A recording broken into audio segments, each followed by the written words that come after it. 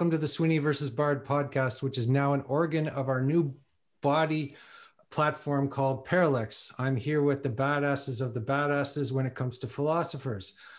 The Zoroastrian genius, Alexander Bard, and my favorite Nietzschean hammer, Thomas Hamelryck. Parallax is a platform for fearless and prophetic thinking. We are doing a lot of cool stuff these days, like a live lecture series with Q&A, a new podcast, a new YouTube channel, and a lot of interviews and great articles.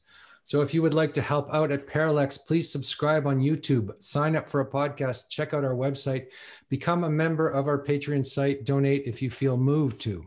So a topic I want to bring up today, because we discussed it before, when we discussed the models of lynch mobs, and of course Girard's fantastic work on lynch mobs and how they generated, since that is very much a contemporary problem.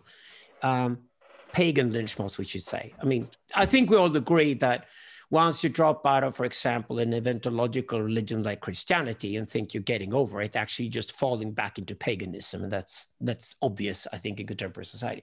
And against lynch mobs, we then put the sort of more messianic idea of the Exodus. Like, okay, so if you don't like it, if the world doesn't go with the times and develop with the technologies you got around you, and people are just too much of Luddites and too conservative around you, you basically get your friends together and leave for somewhere else, either for a new period in history or maybe even a new territory. And these exoduses, I would say, are then the opposites of the lynch mobs, historically speaking. And that's why they're interesting. And of course, we have explored together, which I'm working on for my new book with Jan Söderqvist, the Process and Event book that we're writing at the moment. We're working on this idea that out of the lynch mobs comes the voice of the anoject. And out of the desire for the Exodus comes the voice that we call the hyperject. The hyperject is, of course, Nietzsche's overman. It could also be seen as Marx's proletarian. It's somebody who's heroic and steps into the new. But the anoject is really interesting here, since the anoject is just this sort of assumption that we all agree within the lynch mob. We're going to kill this sort of innocent scapegoat, get the tension out of the system. But there's a voice inside of us that sort of, ratifies that the killing of the object is okay. And this voice will then step forward and put it on a costume on that voice, and you got the tyrant. So we explore that. The model is fantastic, makes a lot of sense. I can build an entire exodology with Jan Söderqvist based on this, and also co-credit you guys. But the problem is that the sexual ritual or sexuality is not properly mapped. Where does that come into the picture? And we've dealt with this before, that the Dionysian in Nietzsche is also very confusing. And we'll be discussing before that maybe the mistake or what's lacking in Nietzsche's concept of the Dionysian is that there isn't an understanding of a constructive Dionysian mob and a destructive Dionysian mob. Mm-hmm. And I think this is a really interesting topic I would like to explore with you guys, because I think the mistake we're making is that we don't understand sexuality as the reward for adult human behavior. As a reward. And the reward comes at the end of the timeline. It doesn't come at the beginning. It comes at the end, right? It's very often nighttime. I would expect sexual rituals to be like, 8, 9, 10 o'clock in the tropics or something like that. That's when you would perform your sexual rituals. Certainly not during the daytime. Wouldn't make much sense, because you got to make sure you survive, first of all. And if you just take it in a very simple way, you just look at women and the way women perceive men as sexual objects. There's this saying that actually has a lot of truth to it, that women first think of having a dog, and behind that possibly having a baby instead. And then they will think of shoes, and behind that possibly having some fashion, getting dressed and looking great and all that. Mm-hmm. And then third, they would think of sex, meaning that you basically teach men that a woman will think of her dog and will think of her shoes first, and then she might consider you. And you will never, there's no way for you to get beyond her attraction towards the dogs and the shoes. You can't compete with that. So if women think of dogs and shoes first and then think of having sex, obviously they think of a lot more than dogs and shoes before they think of having the sex. But it just emphasizes that for men as well, there are other things we do before that. And this is where I go into what I call my critique of Taoism. Mm-hmm. I love Zoroastrianism, and I certainly admire Buddhism with you guys, especially the Vajrayana version. My problem, though, with Chinese philosophy is that Chinese philosophy never really manages to get out of the eternal return of the same. It's really hard for the Chinese to understand that the event can make a radical break in history. Mm-hmm. It's not Chinese philosophy, like Indian philosophy, deals with that they're so focused on nomadology, so focused on eternal the same. For example, we all know the Chinese find it very hard to understand there can be something original. They copy bad or they copy well, but there can be something original, something you do is hard to understand within the Chinese cultural context. And my critique of Taoism is essentially this one. Long before we can even afford to look at yin and yang as the major opposites, I think yin and yang as major opposites could only develop in a sort of deranged, permanently settled culture, because it's kind of a luxury to think of masculine and feminine as the original division. So I would like to look at division as something that could be something that only happens on the feminine or the masculine side first. It makes little sense to the other side. And I think the provocative thesis here is that division is something that men need, but women can afford to ignore. Well, it's interesting. Again, I've been studying all this alchemy stuff recently, and the traditional symbol of the feminine is the moon, right? It's usually lunar, and masculine is solar. But in this system, man is the reflecting. It's the moon. It's the reflecting. So it's the divided part. And the sun, the solar, is actually the feminine because it's already complete. So men are sort of incomplete and women are complete. And there's a triad here. There's not just man and female being these equal parts that fit together. There's this division in man or something like that. Does that make any sense? In a very fundamental way, that means that the sun and rain divide among men. The division between the sun god and the rain god, that, for example, later becomes the father and the son division in Christianity, just an example. That division is primordial and then occurs before you can think of sun and moon, because for the moon or the feminine, the division isn't that important. Yeah. So for women would then automatically be way more embodied, with mind body being more embodied than men are. And men struggle with that because men have different purposes with their life compared to women. Yeah. What this means is so that means that we shouldn't look for the division between men and women as primordial, because we can actually afford to put that back. So we get sexuality into its right place. And what's interesting when you start looking at it that way is that the first division would then be the one between mind and body among men, meaning you look for a guy, a thin, skinny little guy who has a really bright mind and can figure things out. And he becomes the priest eventually. And you separate the priest, like Zoroastrians do, you separate the priest vehemently from the king or the chieftain, if you like. The king character, or the chieftain character, we could say, is then the other guy, and he's the rain god. He's the fertilizer. He's the will to transcendence, whereas the priest is the will to intelligence. This is also where we separate Nietzsche's will to power, because it has to be split in two. It's not a will to power like abstract power or something like that, because at the end, who wants power anyway? It's boring and tiresome, to be honest about it. No, you either want a will to intelligence, which is you gather all of history up until now, and then you deliver the Nietzschean amor fati. Do you accept the fact that this is our understanding of everything that happened until now, which is what the priest challenges you to do? And once you're done with that with the priest, what you do at the confession booth, for example, you walk out of there by accepting fate up until now. Then you walk out in the world and you do the novel, you do the new, you transcend. You think of your heritage, you think of your sons, you think of your children, you think of the world after you've died. All those things are the concerns, the will to transcendence. That we then think of the royal phallus, whereas the first one is the priestly phallus. The royal phallus is this. And I think this is the fundamental Zoroastrian understanding of a division between Oda and Masta. And it's more primordial than Taoism's division of yin and yang. And even after that, we could even allow it to play. So, if that is the case, and you got a long day before you go into the sexual division between man and woman, which happens in the evening or night, then you also got the separation between the war and the hunt. And the war and the hunt, that means you got four characters in here. When you go to war, you got the war chieftain and the war priest. When you go to the hunt, you got the hunt chieftain and the hunt priest. But hunting and warfare are very different things, because in hunting, you kill animals. When you go to war, you kill humans. You murder. So this is the difference between murder and killing. And I think it's really interesting to look at it that way, because that split is then, it gives it a quadrant. This might sound a bit complex, but actually it's we're still making it, we simplified a lot. We could think of it as much more complex than that. But it allows us to do the work during the day, make the effort. So a man has meaning and purpose in his life, because he's got to go through these at least these two stages before it arrives in the evening, and then sexuality arrives as a reward.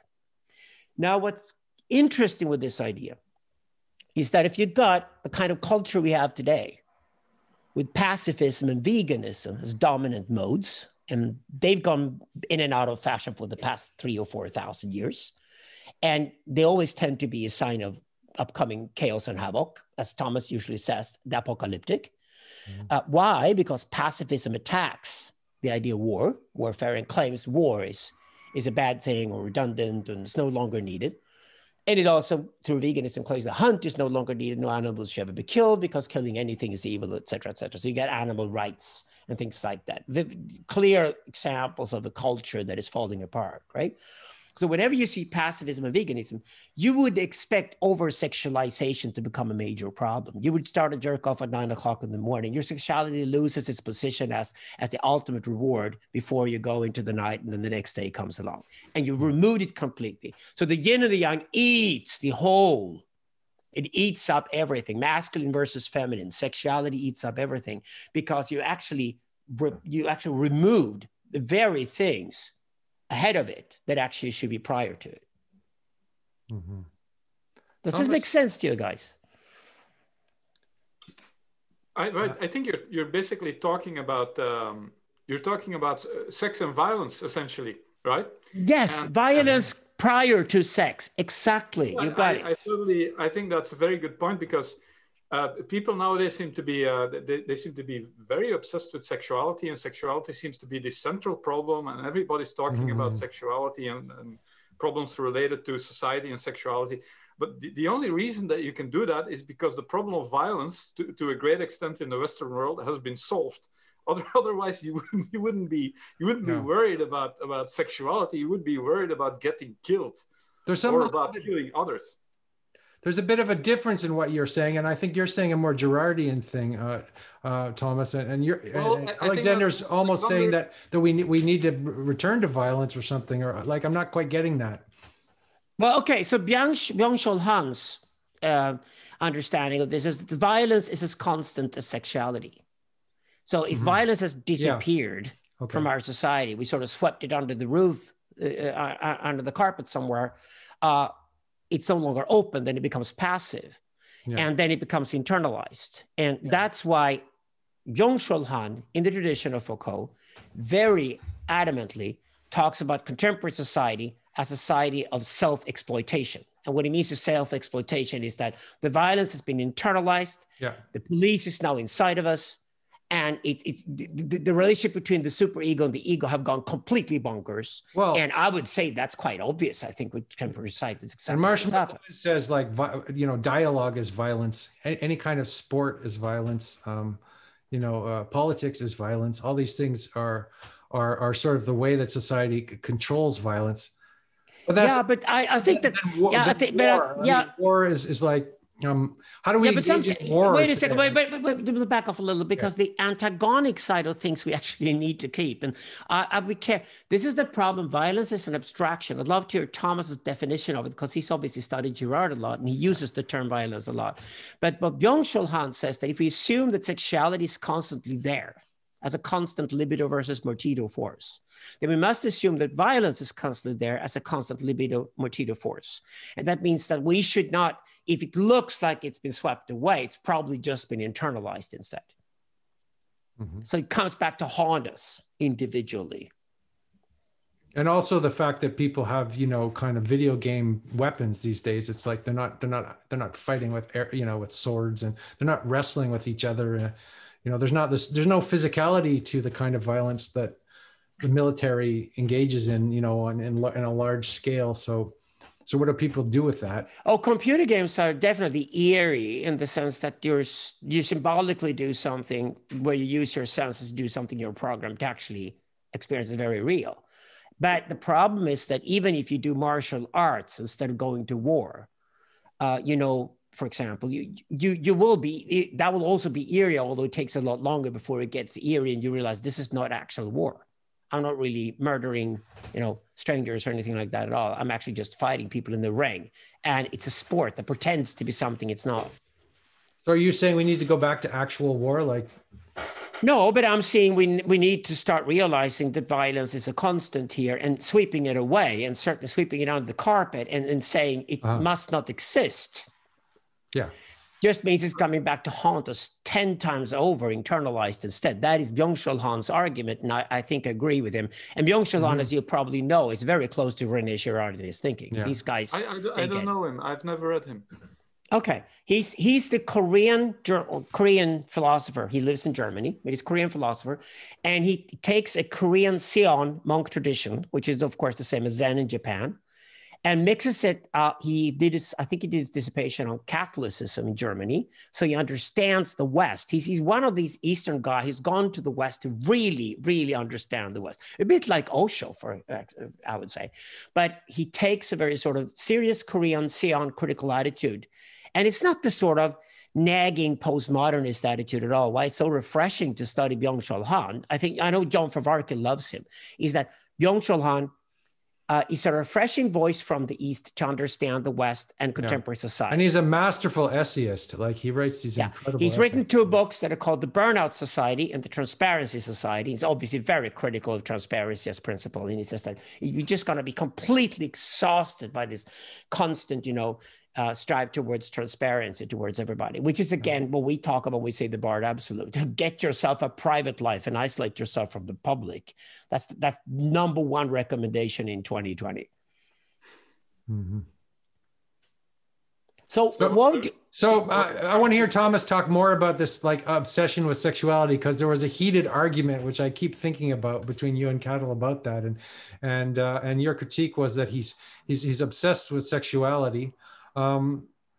That sexuality is a kind of a simple thing that that we're over complexifying here, and whereas the real human issue that everybody is kind of ignoring, that is the most actually important issue, is violence and the scapegoat and all that. Right? Yeah, I remember that discussion. I think so I was in contact with Cadell a bit more, and I think his viewpoint is a bit more complex than I accused him of.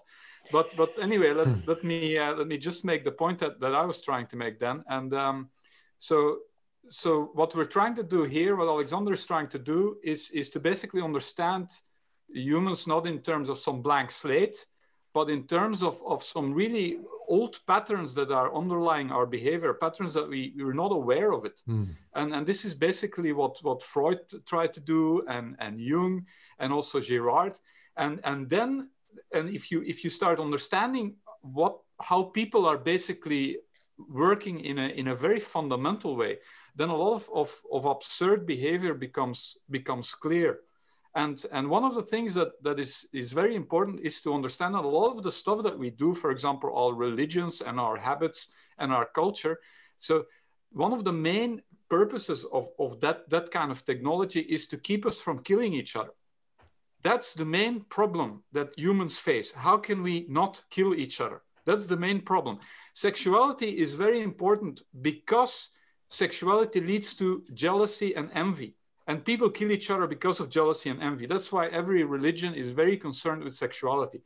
But so sexuality is the root of violence in some sense. No. That's the whole point. It's not. It's one of the ways in which violence can escalate in a society. Is it only one of the ways, or is it like the most primordial way? Like somehow I have the intuition that it stems from that.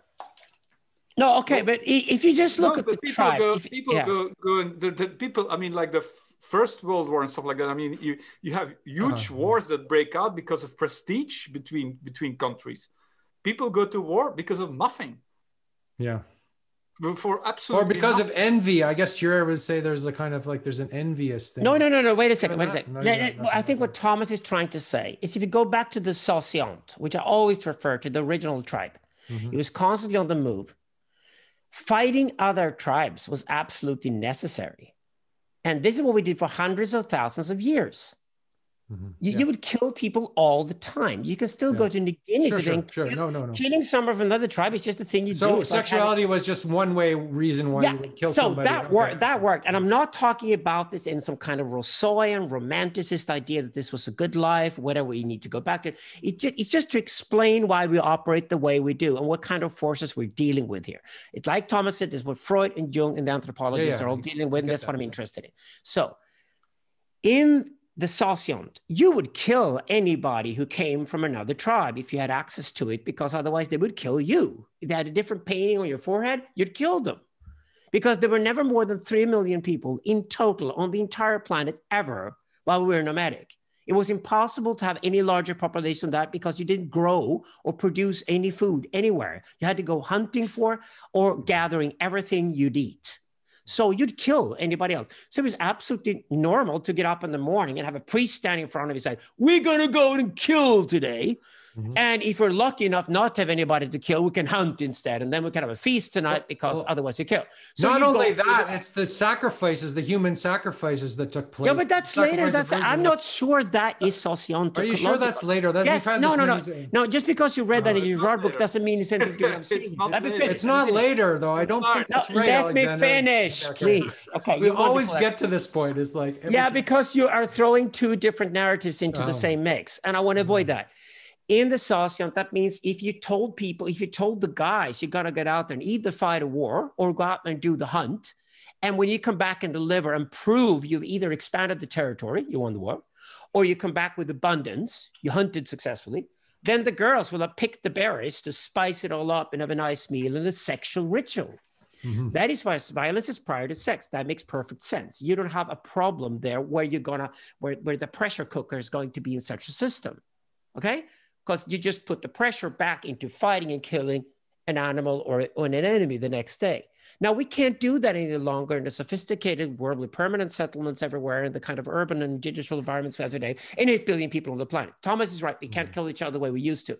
Now, we still have to deal with the same forces inside of us because we have not changed. Yeah. So the question is, how do we deal with violence and sex? And the pointer is that if we don't understand violence first, and how to deal with the pressure cooker we're walking around with inside of ourselves and within our communities, then we're gonna fuck up sex completely. That's clear. That's clear. I get that. That's totally clear.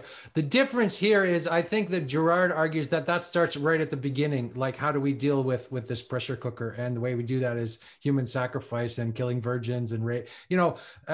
Creating a scapegoat. That's what Gerard argues. Whether it's true or not, that's Gerard's argument, So you're arguing that comes later when civilization gets frustrated and we can no longer do that. And what's that? Well, his point is that it's what made us human. Right. When we started doing that, that's when we became human. When we started copying each other and when we started slaughtering people to relieve the tension in the community. So this is what Girard claims, and that is it's necessary for any community, if at least a pagan community, to regularly have these liminal spaces where normal rules do not apply anymore and where you kill people to relieve the tension in the community. And that's how human tribes survived. The humans who did not use this mechanism, this very cruel and very pagan mechanism, they didn't survive. And he even points to the origin of language, like the first word that was ever uttered, that was the designation of the scapegoat. Let's kill that one because everybody hates that guy and we're going to kill him.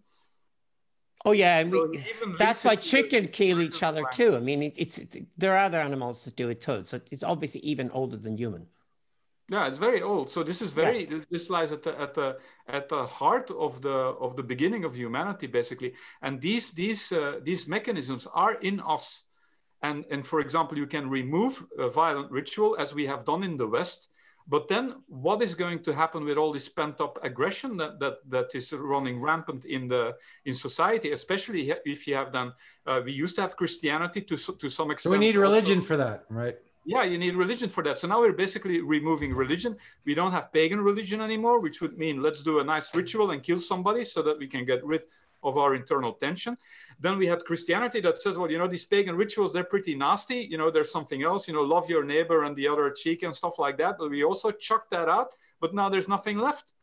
So now we're faced with our basically our very primitive nature, and it's not held in check neither by pagan ritual nor by Christianity. We end up in a kind of pagan anarchy. That's what it is. Yes. Yeah, and then of course you go back to paganism, but it's actually it's not even paganism, because paganism has a logic to it. You know, it actually you can order a society based on pagan principles. The Romans, it's not nihilism, basically. It's Nietzsche's. It works. It's pretty right? nasty. I mean, you have the Circus Maximus, and you have people getting crucified and stuff like that. Very brutal, but it works. But now we chucked out paganism, we chucked out Christianity. Now we have nothing to organize our society anymore. Well, we still have our justice system, but the question is that enough? Especially in an internet in an interconnected world like the world we have now. And so there are a lot of pagan, very old patterns that are now emerging in our hyper-connected world. And I think that's what Alexander is talking about. So we need to look at and understand what are our primitive drives, what are our primitive modes of behavior that we will revert to if they are not streamlined by some kind of religion. So how do we streamline it? Are you suggesting we go back to Christianity or not? I mean, no, wait. Like, You're jumping to the solution way too quickly, Andrew. Here we have to look at the problem first, more deeper. All right. So what we have currently, because it's a paradigm shift, and we're leaving the industrial age, moving into digital, is that at all paradigm shifts, we have the exposure of the old elite. The old elite is looking increasingly weak and desperate. So what we have is an elite that's being exposed for its corruption and the manipulation it's trying to do. So the corruption of money, the manipulation of politics, essentially. Well, for example, they try now to control big tech, and big tech has fallen for it. I think big tech is doomed. It's going to be the one big mistake of digital is that big tech did not get digital at all. Digital will be something radically different than what Silicon Valley expects it to be. So we're seeing these elites, both the so-called new elites, which is big tech, they don't get what they're doing, and the old elites falling apart. What we then have is a pagan lynch mob that doesn't even know which scapegoat it's going to try to find to get the tension out of the system. All it does, it goes after all these old institutions, then are trying to attack people with terms like fake news, for example. And this is the chaos moving into right now. It's a very leaderless world. There's no leadership in this world. And that's why in our previous book, Digital Libido, we discussed this. It's a very dark book, and said that we got to watch out because it's very likely that the false messiahs or the fake phalluses will basically now step forward in history, and we'll see them everywhere. And they come up with all kinds of ideas. And we got to expose them for it while we're waiting for possibly the authentic phallus or the messianic to come along that can get us out of this morass that we're stuck with, right? So this is the picture. You can't jump to quick solutions to it that sound good. Well, that's exactly what so many Americans are doing. And I completely resent that. No, this is not going to be easy at all. And we have no guarantees that we can solve the current problems. Yeah. There are no such guarantees. Well, I was always curious about, I heard the Sufis say that, if you don't pray or do the Sufi thing, right, then war is inevitable. They didn't say they didn't say you should be a good person and not do this and this and this, or you're going to cause war. It's like, if you don't make a sacrifice, and the sacrifice would be a spiritual practice, like you're giving up your life energy to, like you would say, to God if you were a Sufi. But there's some kind of sacrifice being made, and if you don't do that, then war kind of just happens because you go. But Andrew, this is my critique of John Vervaeke when it goes to Paul Tillich and all that stuff. All these guys are getting way too individual in their approach to the current crisis, when actually it was individualism that got us here. My critique that I'm building for the new book is that Christianity and Islam are not good enough to return to. Yeah. They were pop religions to begin with. Any religion that promises you're going to go to heaven when you die is ridiculous, right? And my problems with Christianity and Islam is that they were perfect to be popular. They were widespread. They were kind of the precursors of the problem we've got with American pop culture today. It promises you everything as long as you buy it, right? And religion goes down the drain once technology has gone up. So basically 10,000 years technology has improved. It's the only improvement we've seen. Religion has gone downwards. And that's why I'm celebrating Zoroastrianism and the Vajrayana Buddhism and Judaism in the new book, because these religions have a barred absolute installed into them. There's absolutely no way that man can have access to God. He'd probably be bored to death if we talked to him. And this is why you need to go to the priest to have them talk to the gods on your behalf, at least. And there's no guarantee you're going to survive after you die. Probably you'll die peacefully at best because you lived a good life and somebody will inherit what you achieved. But I'm agreed with that, but I think Thomas has a disagreement here. I think, well, no, I don't know. Do you or not? Let's get this clear. No, I think that every religion has a pop side. Every religion has these aspects that don't really make much sense. They're kind of like, they're things that were attached to the core that did make sense.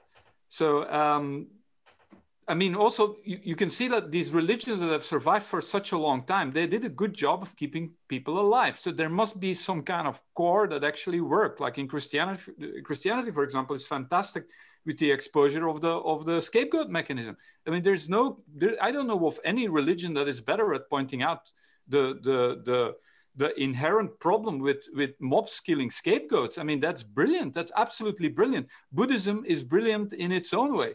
And it also has its pop problems, right? I mean, in the Second World War, there were plenty of kamikazes who were inspired by Buddhism to give their lives, right? Yeah, but Thomas, this sounds like somebody defending all political positions, saying that socialism, liberalism, conservatism are equally good all the time. Let's dare to compare religions here. Well, I only know two religions. Which ones could actually hold up? And both pretty good. I mean, no, I think the pop religions are dead. I think they are not to be returned to. That's exactly what we left Christianity. I think Nietzsche's critique of the death of God is the death of the Protestant Christian God forever. There's no way back. We can learn from Christianity and history. We can learn from paganism. We can learn from all these stories. We can learn from the Babylonian stories too. Yeah, the question now is where we're stuck historically. We left Christianity. Get over it. There's no way back. Christianity has always been a process, just like Buddhism is a process, Islam is a process. You cannot talk about a religion as some kind of fixed thing that is right or wrong. That doesn't make any sense. Yes, it does. I'll explain why. I don't think so. No, I think the problem is Gnosticism. And it's been the problem with the West since about the 3rd century. Okay? Although it existed during the Axial Age too. I think during the Bronze Age, when stuff was built, was a much more interesting period for us to look back to today than the Axial Age. It was full of pillar saints that declared all these different ideas, religious and spiritual ideas they had, and walked around being high on their own fucking egos.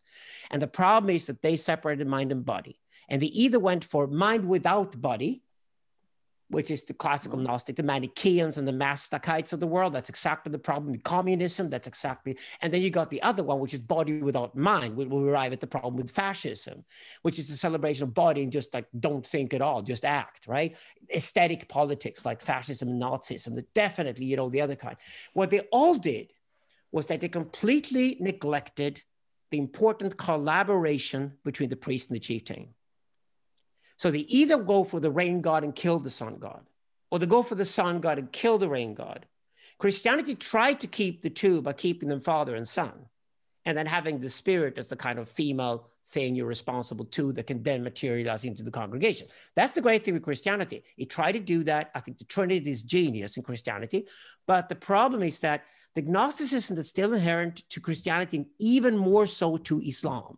Gnosticism is fundamental to Islam. That's why it's a weak religion today. That's what's exploding in all these sort of fundamentalist blood orgies and attacks on anybody who disagrees with it. It's a weak religion. It's got all the signs of weak religion because it attacks and throws bombs at you when you disagree with anything. Yeah, I mean, a religion that can't stand you burn.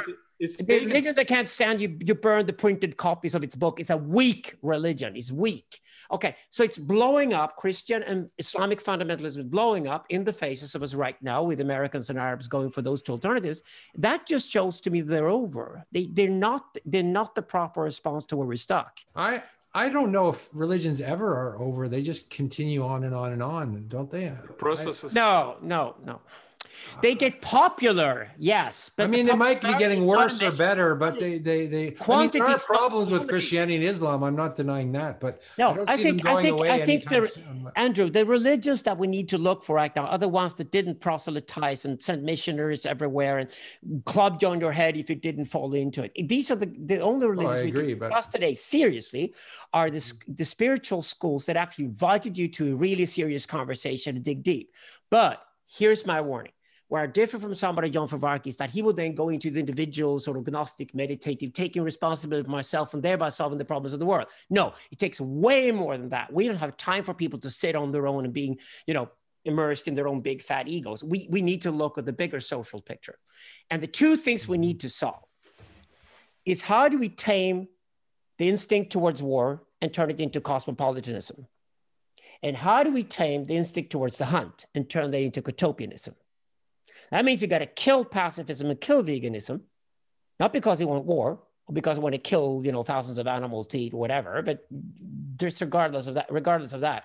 What we mean is that the instinct towards war has to be tamed into cosmopolitanism, and the instinct towards the hunt has to be tamed into utopianism.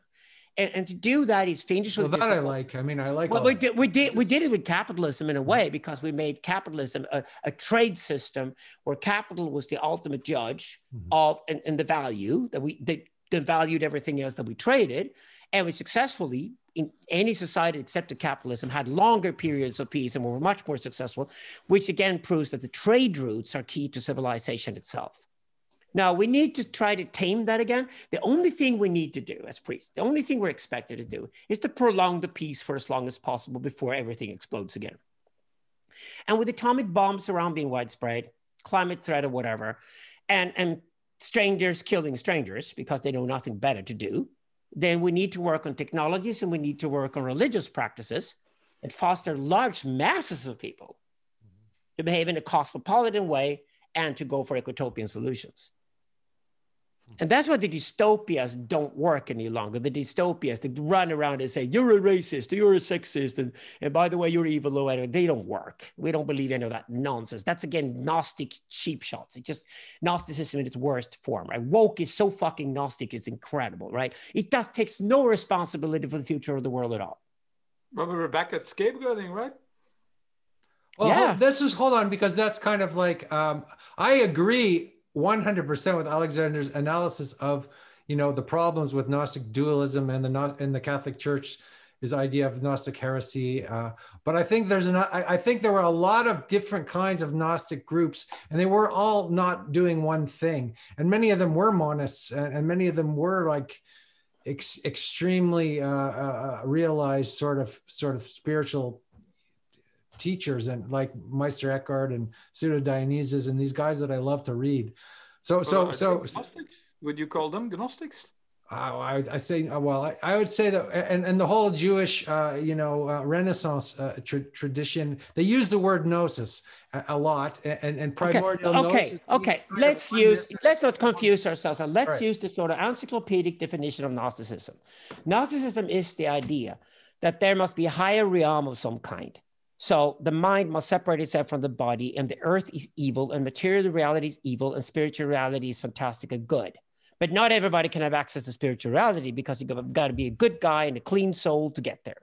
So Gnosticism is a very sort of individual work, spiritual work, where it's all about you being superior to others. But it was early on. But wait a second. Let me finish. Let me finish definition, Andrew. Please let me finish the definition. Okay. We can agree on it. Gnosticism does that. Inverted Gnosticism does exactly the opposite, which is celebrating the body and trying to ignore the mind. So it's a complete celebration of pathos without logos. The Gnosticism is a celebration of logos without inverted pathos. Gnosticism. Yeah. Yeah. So inverted Gnosticism I include in my description of Gnosticism. The problem here is the separation of mind and body. Okay. Either you work on both mind and body simultaneously, and that is proper spiritual practice. That means you will then represent in whatever way you can through your specialty, either the priestly side or the royal side of the tribe. And you will then respect and admire the other side so the tribe or society can function. Gnosticism means I remove myself from society because society itself is evil, so it tries to unify these two. Whereas I go for the separation, meaning I'm only going to be a spiritual being and I will then live forever. Yeah. Oh, I agree with that analysis completely. Yeah. So it's really a bunch of narcissists that come along during the axial age, and then they start booming in the 3rd century in the Persian Empire, and it spreads into the Roman Empire. Christianity tries to deal with it. My problem with Christianity is so much of Gnosticism actually is part of Christianity that Christianity never really got rid of it, because Christianity also promises you will live forever when you die. And if that's not part of Christianity, I don't know what Christianity is. If you try to deconstruct Christianity so much, there's nothing left of, nothing to do with the New Testament, nothing to do with any of the Christian churches that practiced for 2,000 years. That's just imagination. That's not Christianity. What I'm talking about, my critique of Christianity, for good and bad, what it's contributed to world history, what we can learn from it, is that a lot of the patterns I see in Christianity that is inherited from Judaism and Zoroastrianism have been very, very useful. But they're not good enough today because the Bard Absolute has to be reintroduced. Otherwise, people they freak out. Yeah, but basically, Bard Absolute basically means that there is no God who literally tells you what to do. So the literal interpretation of these religious texts is wrong. Yes. I mean, that's something that has been around in Christianity forever. I mean, it's of course not associated with the most spectacular failures of Christianity. I mean, those ideas have been around in Christianity since, I mean, you can read it in the Mystics. That's not Christianity. Christianity starts with Christ on the cross. And when he died, this is the New Testament. This is all the Gospels. Yes. When he dies on the cross, the curtain falls in the Jewish temple, and there's direct access between man and God. That is Christianity. No, there's no God behind Jesus. That's the other way around. That's ridiculous. Yeah. I have a more Bart, kind of like Karl Barth, one of the greatest theologians. There's no God behind Jesus. Christianity basically leads to, I mean, it's literally a God dying on a cross. It's the end of pagan deities, the end of pagan gods. That's what Christianity is, and that interpretation has been around for forever. It's of course not the interpretation that's being sold by the guys in the fancy costumes when they talk to the people in the square, right? Then you get a simple story, and you go to heaven when you die. All religions do that. Maybe not Zoroastrianism, but all religions do that. Buddhism also has very simplified versions of Buddhism, which is all about financial gain and reincarnation and stuff like that, but there are much more refined teachings. You can make this criticism about any religion. No, I don't think religions are on a par of one another. I think there are enormous differences between different religions. Yes, and I'm looking for the ones that can withhold. I look at the ones that can withhold the current test. This is like a huge shit test on religion. We all know religion has to be returned. We have to return to religion.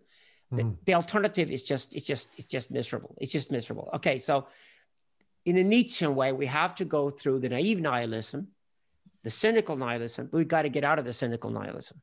And the two ways of doing that, it's the priestly ironic nihilism, and it's the chieftainly affirmative nihilism. This is what both Hegel and Nietzsche do in the 19th century to look forward to the return of religion. This is where I'm working. That's what I'm doing philosophically speaking all the time. Now, I know there's so many mystical interpretations of Christianity. Basically, these religions are big enough to try to save their asses constantly. Islam has done the same thing. But this is about honorably understanding what alternatives do we have when we try to return to religion. And I would say that these pop religions that we mass distributed the last 2,000 years are actually the ones that are most dysfunctional today. I'm interested in Vajrayana Buddhism with you guys. I'm interested in those practices. And I'm interested in Zoroastrianism and Judaism because the religions are richer, older, more complex, understand a complex world better. And therefore, they also have the Bard Absolute, the very center of everything. It's just not like something that somebody thought of in the 5th century. And then it was gone for 500 years and then maybe returned by Girard and Zizek today. Yeah, but I mean, how do you explain then that, the Western Buddhists, I mean, not exactly a hot bunch, right? I mean, there's not really, I mean, David Chapman has, so he has a really interesting blog about Buddhism and Tantric Buddhism and stuff like that. And basically, Western Buddhism isn't really a big success, right? Western it isn't Buddhism. It isn't Buddhism at all. Stoicism and Epicureanism and New Ageism and Protestantism, and yeah, that's true. It's not. I mean, It's e-commerce selling new, crystals. So that's what it is. You know, it's weak. It's weak, pretty much. It's weak. It's weak. In the West, it's a lot of it is weak. You know. Why do you guys think? Why do you guys think there was a shift from Mahayana to Vajrayana? What is that about? Why was there Vajrayana? What was Vajrayana even developed? Since you think all religions are about the same, I'm challenging you here when it comes to Buddhism. You obviously have picked one. Well, the original story is that the original story is you had to teach the king something, and the king didn't want to become a monk, so you taught him these elaborate, beautiful, practices, which were far more, appealing and sexy than going and sitting in a cold monastery and eating, rice gruel or. I mean, but I think that I think that Vajrayana is more appropriate for our time because it deals with intense energies, and we have to work with those, especially now. And you've got Tantra versus. But Sutra. I don't think it's for everybody. I don't think it's for everybody, and I don't think that in the same. I don't think it's for everybody. And I don't think it could ever be for everybody. Basically put it in the hands of the artists, right? Okay. The rock and roll, all of that stuff. I mean, that's kind of like that's an integrated aspect of Christianity. In a sense, that's kind of the tantric side of Christianity. They basically just gave it away to the artists. Mm-hmm. Okay, I'm not looking for religion for everybody. I never said that. Yeah, I know. I don't think religion ever was. I think Zoroastrianism understood it correctly, and so did Brahmanism compared to the rest. There was an interesting moment in Christianity when they let in the Gentiles, right? Christ said, "No, don't let in the Gentiles. Like, don't let them in." And I think Paul said, "No, we have to let in. We have to make it universal. We have to let in the Gentiles." Yeah, no. And Christianity. So that's where Judaism and Christianity split. Because Judaism remained this very compressed, intense, deep thing, and then Christianity did try to become a mass religion, and so maybe it succeeded in some ways, and maybe and of course because it became so big, it became way more corrupt as well. But that's my thing. I don't believe religion is for everyone to begin with. Okay, what you do in Persia, India, and China is that you allow people to believe anything they like. It's called folk religion, because people will worship Madonna. They will worship, they worship Disney stars or whatever. They're allowed to worship something. Yeah. Can I just finish here? So sorry. The folk religion is there.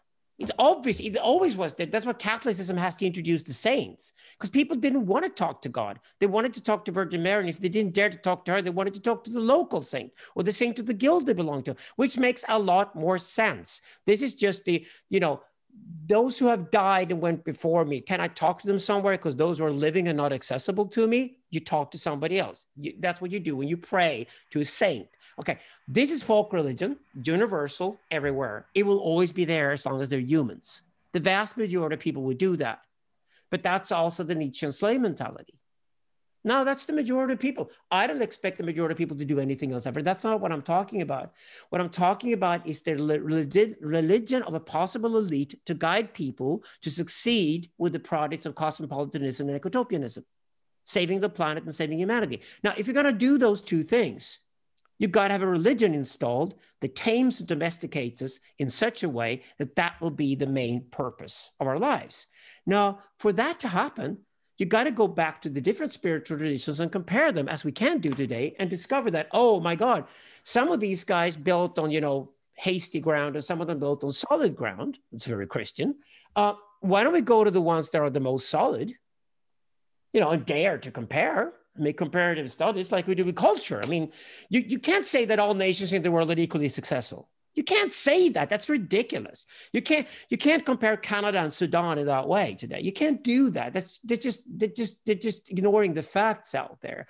In cultures where people are dying all the time and they die young and all that, and nobody takes care of anybody and there are no trust chains, those nations are failing. Those cultures are failing. We need to compare different cultures and be allowed to do that. I think it's the same thing with religion and with spiritual practices. When you look at larger populations and the effects, it's not about what everyday people, what they worship, because they have their idols all the time. They have their icons, their iconology all the time. That's okay. We're talking about what the elite the cultural elite that go forward, what kind of exodus they're making and what kind of beliefs they have to make that exodus possible and sustainable. That is a deeply religious question. Yeah. And to make that exodus, I can't say, oh, Jordan Peterson read a couple of New Testament scripts and here's his new interpretation, or throw a couple of Slovenian philosophers around that said Christianity was always atheist. No, it wasn't, right? Thomas of Aquin was smart enough to play around with that for 600 years ago. But it wasn't the majority stance, even because of him. And although he was like a major figure in Catholicism, that was not the part of Thomas of Aquin that any pope ever cared for. They did not. The majority there was no mystery religion within Christianity that paid attention to truth. There wasn't, because that's not how Christianity was constructed. Christianity did not pay attention to what we do with war and with hunting. That's exactly what was left to state and market. And the reason why it was out of the Christian world, that we basically exploited the planet until we ruined it, is precisely because state and market were not part of religion. Mm-hmm. That's my critique of Christianity. It made the easier to go universal. It went for mother and child worship, and then brought in the saints and had the Pope installed in Rome, and just blinded itself to whatever the state and the market was up to. That is the history of Christianity for the past 2,000 years. Islam just does it the other way around. It does not blind itself to the other things, but it introduces a God who is a boy and who could never be predicted what he does next. It's essentially creating a religion that looks a bit like Lord of the Flies. And then just put the strongest boy in charge and call him Allah, and then whatever he's up to, then everybody else is to follow. Because if there's no distance between God and man, there's also no distance from God to man, and that's essentially the problem with Islam. Eternal jihad. That's what angry boys do. They have outbursts all the time. That's basically Islam. And thankfully, at least they kill each other most of the time. But when the Islamists go for others that are non-Muslims, they're not exactly peaceful. They haven't been very good at that. That's the honest truth of the last 1,400 years of Islamic history.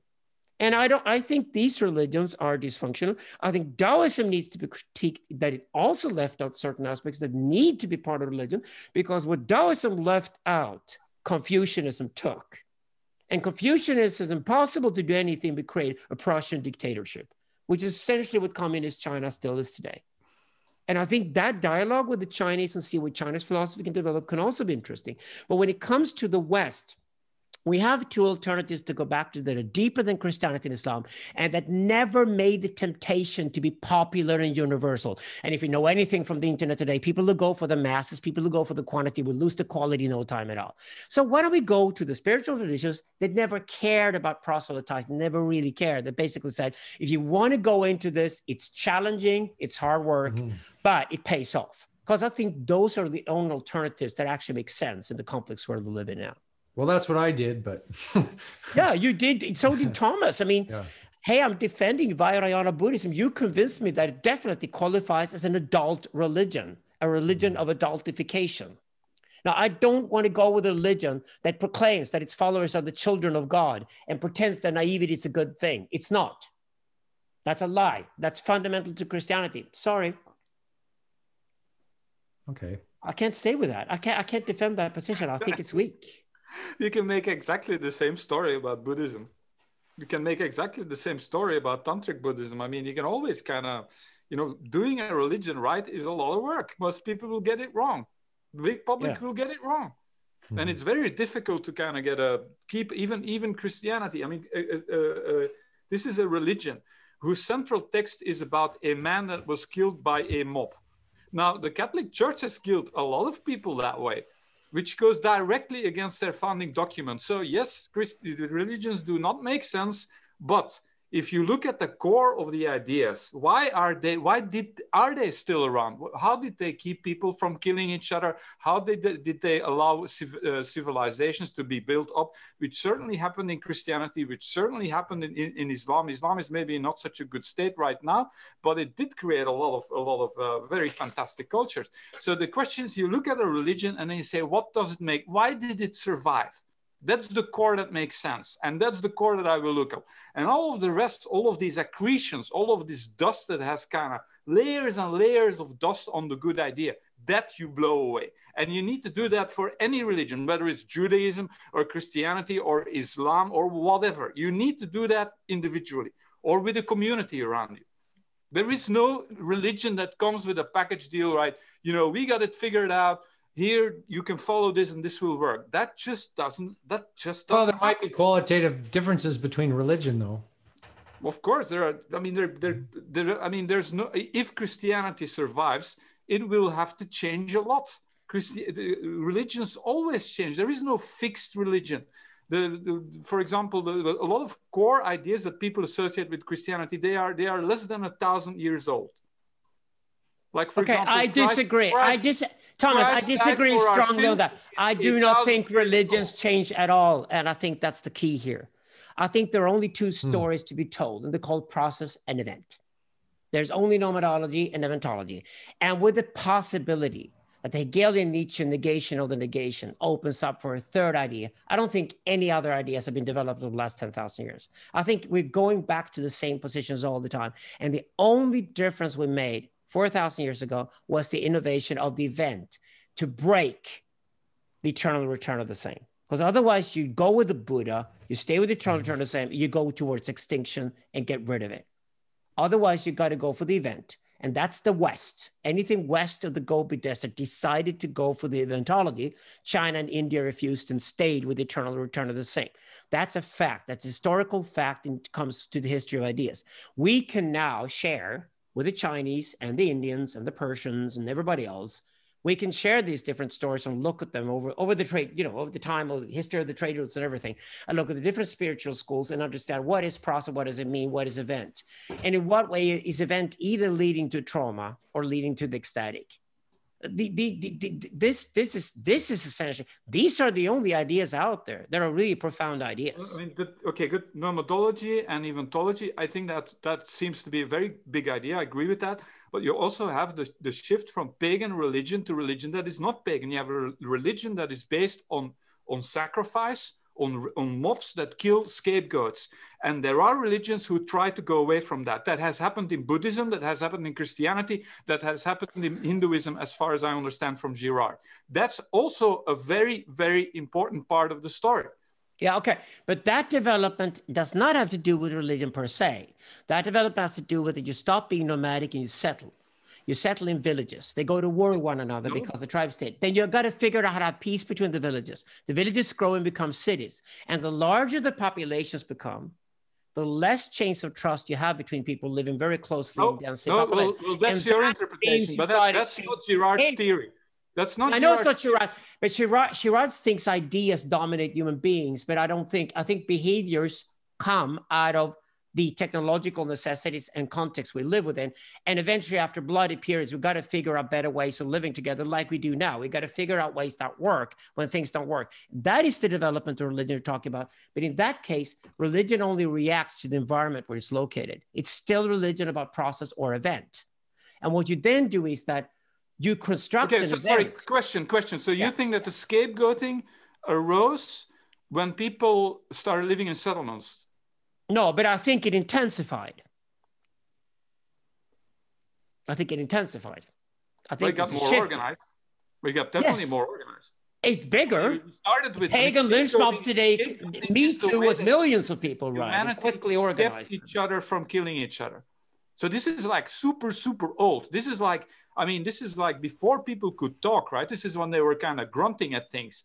They kept the violence within the tribe away by killing individuals regularly, and that turned into religion. That's the origin of religion. Religion is our only defense against getting rid of violence in the tribe by being violent. Yeah, okay. But Girard's problem is that he thinks of this strictly as intertribal. My argument against Girard is that it's an intertribal phenomenon. Violence is limited within the tribe. The elders make sure of that. No, it's done by scapegoating. I disagree with Girard. Let me finish where I disagree with him, for God's sake. So the thing is, though, the bigger problem is the two river problem. So that it means you got one history here, one lineage here along one river. You got another history, another lineage along the other river.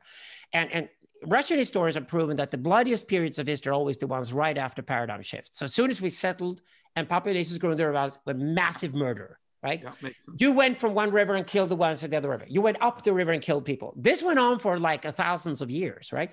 And then you had to come up with a story, a narrative that unified people further down. This is what we call the root of the phallus. You got to create more of an origin. You got to go deeper down. You got to claim that history is older than we thought, and there's shared ancestry.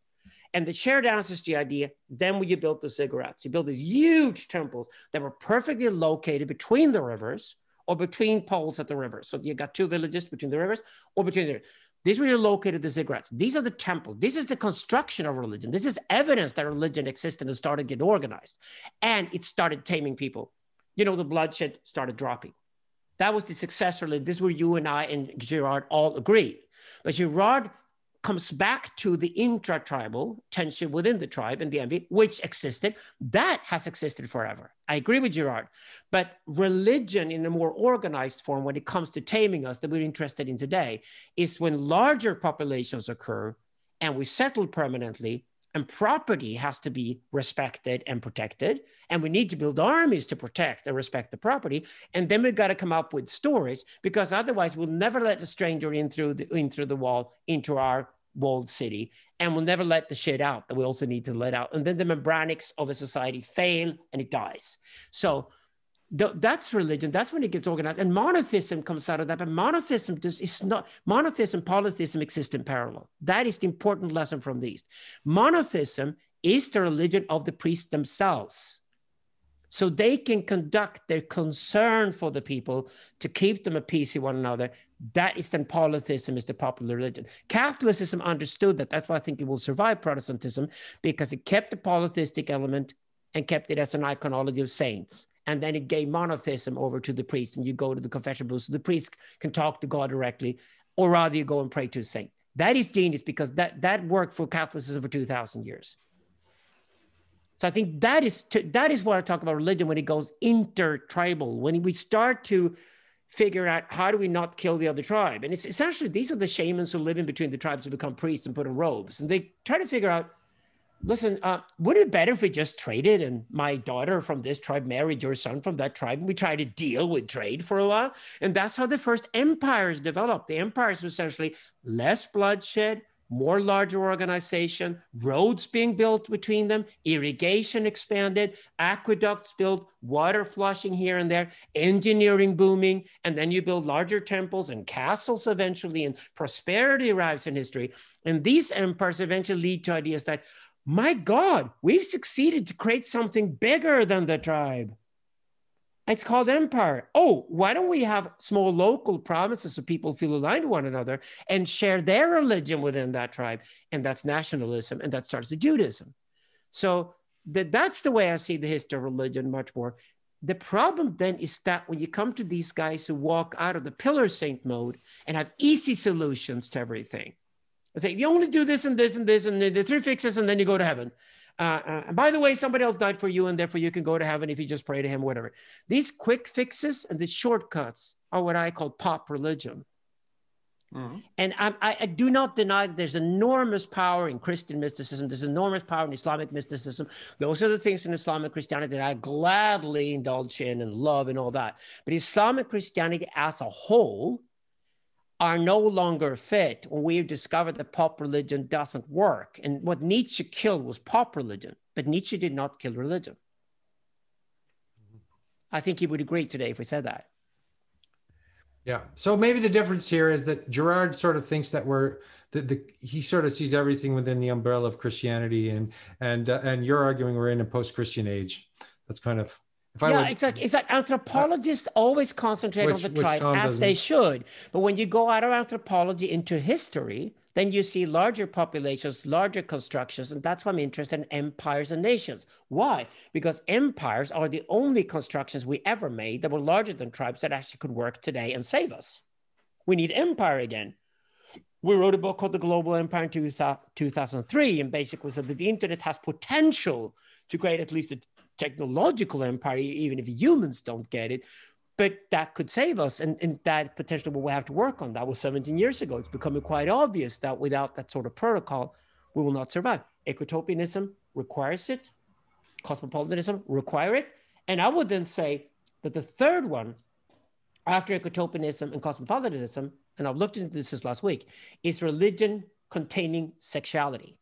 So these are all imploitations rather than exploitations. Like, how do you get sustainable value out of something so it can both last and you can get value out of it? For example, how do you grow a garden and that garden is still there next year? That's imploitation, not exploitation, because you're not exploiting something to kill it. You're employing it to make it survive and also then bear the fruits from it. A fruit tree or a vineyard, perfect example of imploitation. So ecotopianism is the imploitation of the hunt.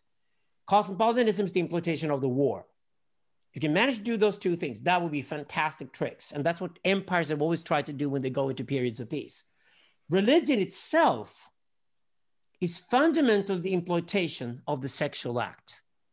We would probably, after today's conversation, also say that it's definitely also containing violence. Religion is the name for the human attempt at containing violence and control it, and then also to put the sexual act in its proper place. And of course, Islamic Christianity went after sexuality. That's again a sign that they went for the masses and the quantity and pretended to sexuality was just swept onto the floor and it was nothing else but reproduction. We keep it there and we look over women or whatever. I was talking to John about... We know that's also impossible. We can't go back and say that to anybody today. It's about, we have to now discuss sexuality. Are we over-sexualized or under-sexualized? And what does it mean to men? What does it mean to women? And try to redefine what it is. And I think it makes much more sense to look at systems in the past where sexuality was a non-issue.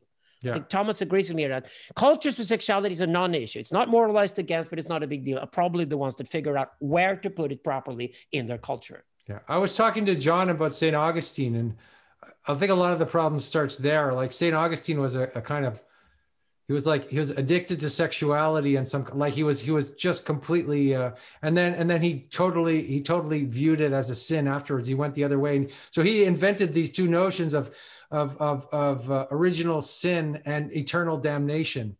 Like those come straight from Augustine. Those the worst, most terrible ideas ever. Gnostic ideas, Gnosticism. That is the problem. It comes from St. Augustine. Yes, and that polluted Christianity. I don't know what what the problem with Islam is because I don't know enough about it in terms of sexuality, but if you compare them to like the crazy wisdom masters of the East who slept with prostitutes and lived in brothels and had these wild characters who there's folk tales about them and they healed people and it's just such a breath of fresh air compared to this like Augustinian Christianity. Anyway. Well, you have two major, very successful Gnostic pop religions that we deal with here. That part of, again, when I say the West, I mean the Middle East and then Europe added the last 300 years. That's the West historically. So the West is like from Persia westwards. And Manichaeism was the most widespread religion in the world in the 4th century. It exploded. It was incredibly popular, which again goes to show that popularity is not necessarily a sign of quality. Yeah, and Augustine was a Manichaean. The Manichaeans, and that's where St. Augustine came from. Yeah. He came from Manichaeism, and the Manichaeans were adamant that everything in the world was evil and nasty, and everything material would have to go away, and the devil had created the world. The demiurge had created the world. They took Plato and just overdid him completely, and then turned it into a mass religion that spread across the Eurasian continent. It was incredibly popular. It covered, got way into China, all the way into the Mediterranean, and it dominated. In the Persian Empire, was obviously going up against Zoroastrianism as a sort of the state religion of the Persian Empire. And the Zoroastrians went after the Manichaeans, and there was like civil war because of it, because the Zoroastrians with their monist worldview, but united, Ahura Mazda, two different aspects of the same thing. That was totally adamant. That was totally wrong to the Zoroastrians. And then along came another cult called the Mastakites. And if you look at anything like Rousseau and lynch mobs today, hey, look at Mastak. Everything must be, the idea that a society must have a quality of outcome. Yeah. The absurdity of that idea is Mastak. Huh. And it was horrible what happened. Eventually he was hanged somewhere and killed Later, it was Mastak was reintroduced as a hero both of communism and Islam, but to the Zoroastrians, it was just thank God we got rid of him, because it's sort of this Gnostic poison that went through society, Zoroastrians at least, was like it's killing the culture. And then eventually, of course, the Sassanid Empire was plagued. There was plague. It was ruined because of the wars with Byzance. And when you come to the 7th century and you got some Persians that you want to go up against the emperor, the Persians are aligned with some Arab traders. And they take this guy who's never written a word in his life, who is actually a brilliant warlord. His name is Muhammad. And a Persian guy writes a book for him called the Quran. And it's basically Mao's Little Bread. It's a pop book, if anything. There's no depth to the Quran at all, to be honest about it. And it's thrown out and it becomes a really successful, widespread religion, because it's also a military religion compared to Christianity. It has an army that expands quickly everywhere. That is Islam. So the Mastakites won. It's called Islam, and the Manichaeans influenced Christianity immensely. And if you read the history of Christianity, what church fathers believed, what people believed when they went to church, what was preached to people, the way the Bible was interpreted, the war between the Catholics and the Orthodoxy in the East makes perfect sense, because then you look at the theological struggles in Byzance and Rome at the time. They were not Christian atheists in the sort of Slavistic way at all. They were adamant. They were serious about the Trinity and what existed, what didn't exist, and what had ontological reality to it and what didn't. And that was Christianity, as far as I'm concerned, in the last 2,000 years. Mm-hmm. Well, I'm attracted to the Orthodox just because they're kind of pre-modern, and they don't have this idea of original sin. And no, hey, wait a second. They don't actually have the idea of eternal damnation or well, they're fucked up about sexuality, sin. And that's. Did we agree that was a bad sign? Patriarchal or something. They don't like. No, they don't take their clothes off and swim naked anywhere at any time. They're the most prude people you could possibly find in Orthodox Christians. But then you find there, these like Rasputin and all these Anyway, never mind. I'm interested in religions that somehow figured out to put violence and sex in their proper places and are not too naive about it. Not that we can ever be harmonious or balanced about those things. Constructively, Christianity is a sutric religion. It's a renunciate religion. It will never work by itself. If you only do that, that will never ever work. So you need the two. You need to have a sutric layer. That's the brilliance of the Buddhists, right? The brilliance of the Christians is exposing the scapegoat mechanism. That was brilliant. The New Testament, in combination with the Old Testament, basically the end of pagan religion. Do not form mobs and kill people. That's a bad idea. And the Trinity, because it led to the possibility of power sharing in the West. Trinity leads to power sharing. That's another good idea. But it was borrowed from the Persians, and that's what worked. But the brilliant idea of Buddhism is to have this subdivision in Sutra, Tantra, and Dzogchen. So you have the renunciation layer, you have the transformation layer, which Christianity has never. Well, I mean, it has embraced it to some extent, but very limited. It basically said go and do some parties outside of the religion. That's our Tantra. And then you have the third layer in Buddhism, and that's Dzogchen. So you have renunciation, transformation, and then self-liberation. You basically need these three layers. Otherwise, you end up in guilt. If you only do sutra, you end up in hedonism. If you only do tantra, and you need this Dzogchen layer to transformation, working on yourself, going from here to there, or sutra, renunciation. But Dzogchen is basically you work what is now, and you work with that. You dissolve the whole thing. They call it the blue pancake. It's amor fati of Nietzsche. Yeah. So Nietzsche. Explain this better. Explain this more, both to me and everybody else who's listening to the conversation. Explain the difference between Tantra and Dzogchen specifically. Yeah. Try to nail it. Well, in Tantra, there's still this idea that I am here and I'm going to go there. So there's a subtle duality, very, very subtle duality. To improve myself, right? There's still this idea that there's something I am here and it's not good enough and I'm going to go there. So there's an idea of transformation. So in Dzogchen, you radically let that go. Yeah. That idea of transformation. Yeah, Trump called it the old dog stage, right? So it's beyond the sort of change. It's pure non-duality. There's nothing to achieve, nothing to gain. There's nothing to achieve. There's nothing to do. But of course, if you stick into that, then you're also deluded, right? And you go into these Western Buddhists who go it's all perfect. I mean, my child died yesterday. Oh, there must be some higher meaning, or it's all perfect as it is. Of course, nonsense. So all of these. So there's these 3 tracks, right? And they all come with. There's actually 9 vehicles in Buddhism, but the 3 you can subdivide them further even. But there's Mahamudra as well and other things. But Maha Yoga and Anu Yoga and stuff like that. But this is really interesting. So would you say they're vehicles? They're called vehicles. In other words, you progress through them. Like you progress through them, and one vehicle doesn't make sense to the other vehicle. It's like you can't understand if you're in the sutra, you can't understand the tantra, and if you're in the tantra, you don't quite understand the dzogchen, and so it's like you can't understand from the lower stage, you can't understand the next stage. Oh, dialectics. So it's dialectics, and it's a very refined sort of system of growth. I'm so happy about you guys tonight, because you just turned the whole thing around and you proved that I was right. The Vajrayana is an adult religion. Yeah. Precisely by, like Thomas said, that if it's only sutric, it's only half the religion. I would say Christianity is good enough to be folk religion. I don't have a problem with that at all. I think the reason why Christianity and Buddhism are trading places is that they're being used as folk religions. It's Buddhist folk religion that was imported to the West, Western Buddhism, just like Christianity being imported now to Asia is basically American Protestantism, which is folk religion, if anything. I don't know if Christianity is very good sutra. I mean, I'm sorry to say that, but... It's only sutra. What? No, it's only sutra. I think it's more like Mahayana, and it's more like it's got some aspects of Mahayana. It's sort of poor sutra because it's filled with all this complexity of this moral complexity and complexes. Mahayana, wouldn't you group that with sutra? Mahayana is not tantra, right? No, it's not tantra.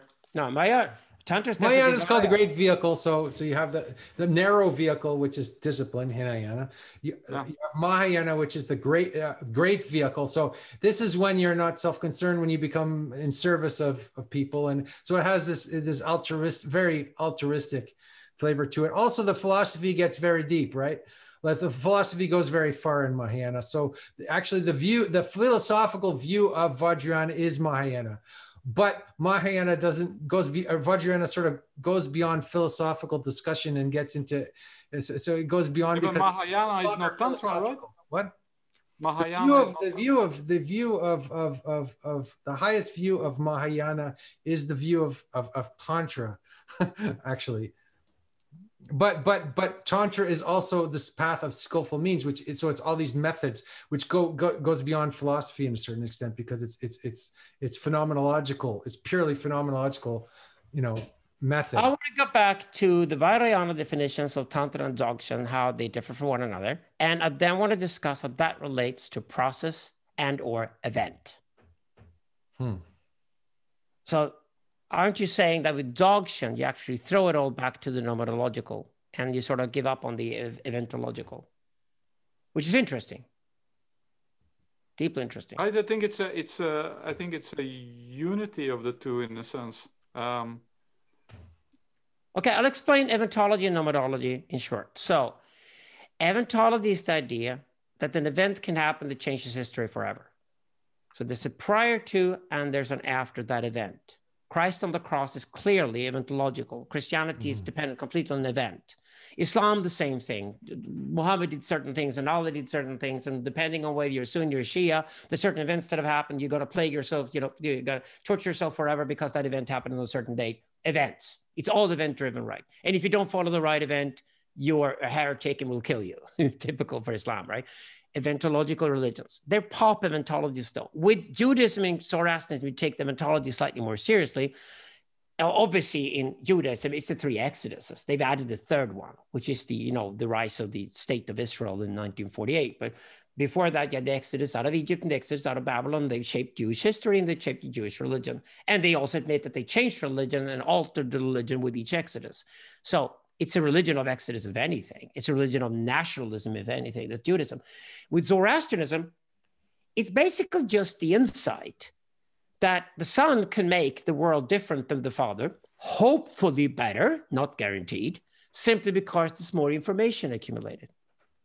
That's all there's to it. The Gothas is very clear on this, that it's perfectly okay to live a nomadic life, but we'll never improve on anything. And our children will die when they're young. And, you know, we've actually discovered something called permanent settlement. That's what Gotha says. And the permanent settlement must be defended against the nomadic hordes, because the nomads are just running in and stealing everything and have not invested anything. So they're basically thieves, druj, who steal from those who have invested and worked hard, which is Asha. So it's the defense of the people who invest in the future. That's what's easy to connect Tantra to Asha, Druid, and Zoroastrianism, because the fundamental Tantric principle, philosophically speaking, is that if you invest in the future, if you don't come now, then it will get much better later. It pays off to be an adult. It pays off to negate what you have now to have something better later. It pays off to have constraints around what you do, because you get more creative that way. Again, tantric. So this is what Zoroastrianism and Vajrayana Buddhism have in common that I'm so interested in. But at the end of the day, there's not a final claim from Zoroaster that event is the shit and process must go. He allows for process to stay in folk religion. He allows for process to stay in the military religion, which is Mithraism, which is the cult of the slaying of the bull, which is repeated and repeated and repeated and repeated over and over again, because men need to believe in the eternal return of the same, which is the Mithras slaying the bull. Mithras slaying the bull again and again. And of course, in folk religion, that was part of it. It's only out of Zurvanism and the priest religion that the idea comes forward that there could be a shift. And I argue even radically that we cannot even prove that the event ever happened with humanity, because we haven't really changed at all in the past 10,000 years. The event was rather that we started talking, and then we started writing, and then we started printing, and then we started, go interactive 30 years ago. Those are the events, according to my writing of history. That's how I rewrite Zoroastrian history. That's the proper Zoroastrian take on history. And then the question is, what do we do then we started becoming interactive and we can't put the genie back into the bottle? And this is now a fact. And a new god called the internet, which is very ahura to me as a masterist, has apparently conquered the planet. Now, how do we do that? How do we put some master into the system? Because obviously the system itself will only be ahura. This is how you practice Zoroastrian today. But at the end of the day, we die. At the end of the day, civilizations die. And probably at the end of the day, humanity will die too. And Mortida will win, not Libido. And then event never really happened because everything is then recycled on a universal level by the universe dying or the universe being reborn. Mm-hmm. So it's interesting that Vajrayana and Zoroastrianism go so deep as to preach the event as the capacity for society to develop. So we can believe, as Vajrayana Buddhism, Zoroastrianism, we can believe that we can tame violence, and we can tame the sexuality in such a way that we can maintain human life on this planet. You know, it's just, that's interesting. But there's no illusion that the event itself is the end game, that it's changed history forever. That process is gone. Well, Cadell told me he thought that Buddhism wasn't a real religion because it doesn't have a historical, there's no event in history or something like that matters. There's no promise. It's like, maybe that's a Western, maybe he's right. Maybe that's a Western discussion. The West cannot decide what a religion is. Yeah. Religion is how the elders try to tame the young. This is how wisdom tries to tame energy, loving energy, but trying to tame energy so it becomes wise. Yeah. The relationship between wisdom and energy is what religion does. That's why it's mainly a masculine enterprise. And I would say spirituality is basically a female enterprise. Masculine enterprise, meaning the original division between mind and body as unity. How do you keep mind and body separate while also understanding those two different aspects of the same thing? Mind and body. Then comes separating war and hunting, because killing a human being is, after all, different than killing an animal. Certainly if it's somebody from your own tribe, right? And then next to that is the possibility of the difference between masculine and feminine. And then it's hopefully enjoyable once we get there, because otherwise we're raping the next village. And then it's a dark sexual act. But yeah, that's where sexuality belongs and fits into the picture. Yeah. Well, when I was at the Buddhist temple, the 3-year retreat center, you look all over the walls were huge pictures of copulating bodhisattvas, like in sexual union, really colorful Baroque, like you wouldn't believe, right? Just bright things, like just intense, bright, phenomenological, experience, right? That's that. And then on the ground there was like skulls of, There were like dead animals, skulls and things like. So there was this intense life and this intense death, and so there was. I think the Vajrayana experience is like you create a mandala. You create an event. You could say like an intense experience event. Could be a very blissful or whatever. You create an orgy of the senses, kind of, right?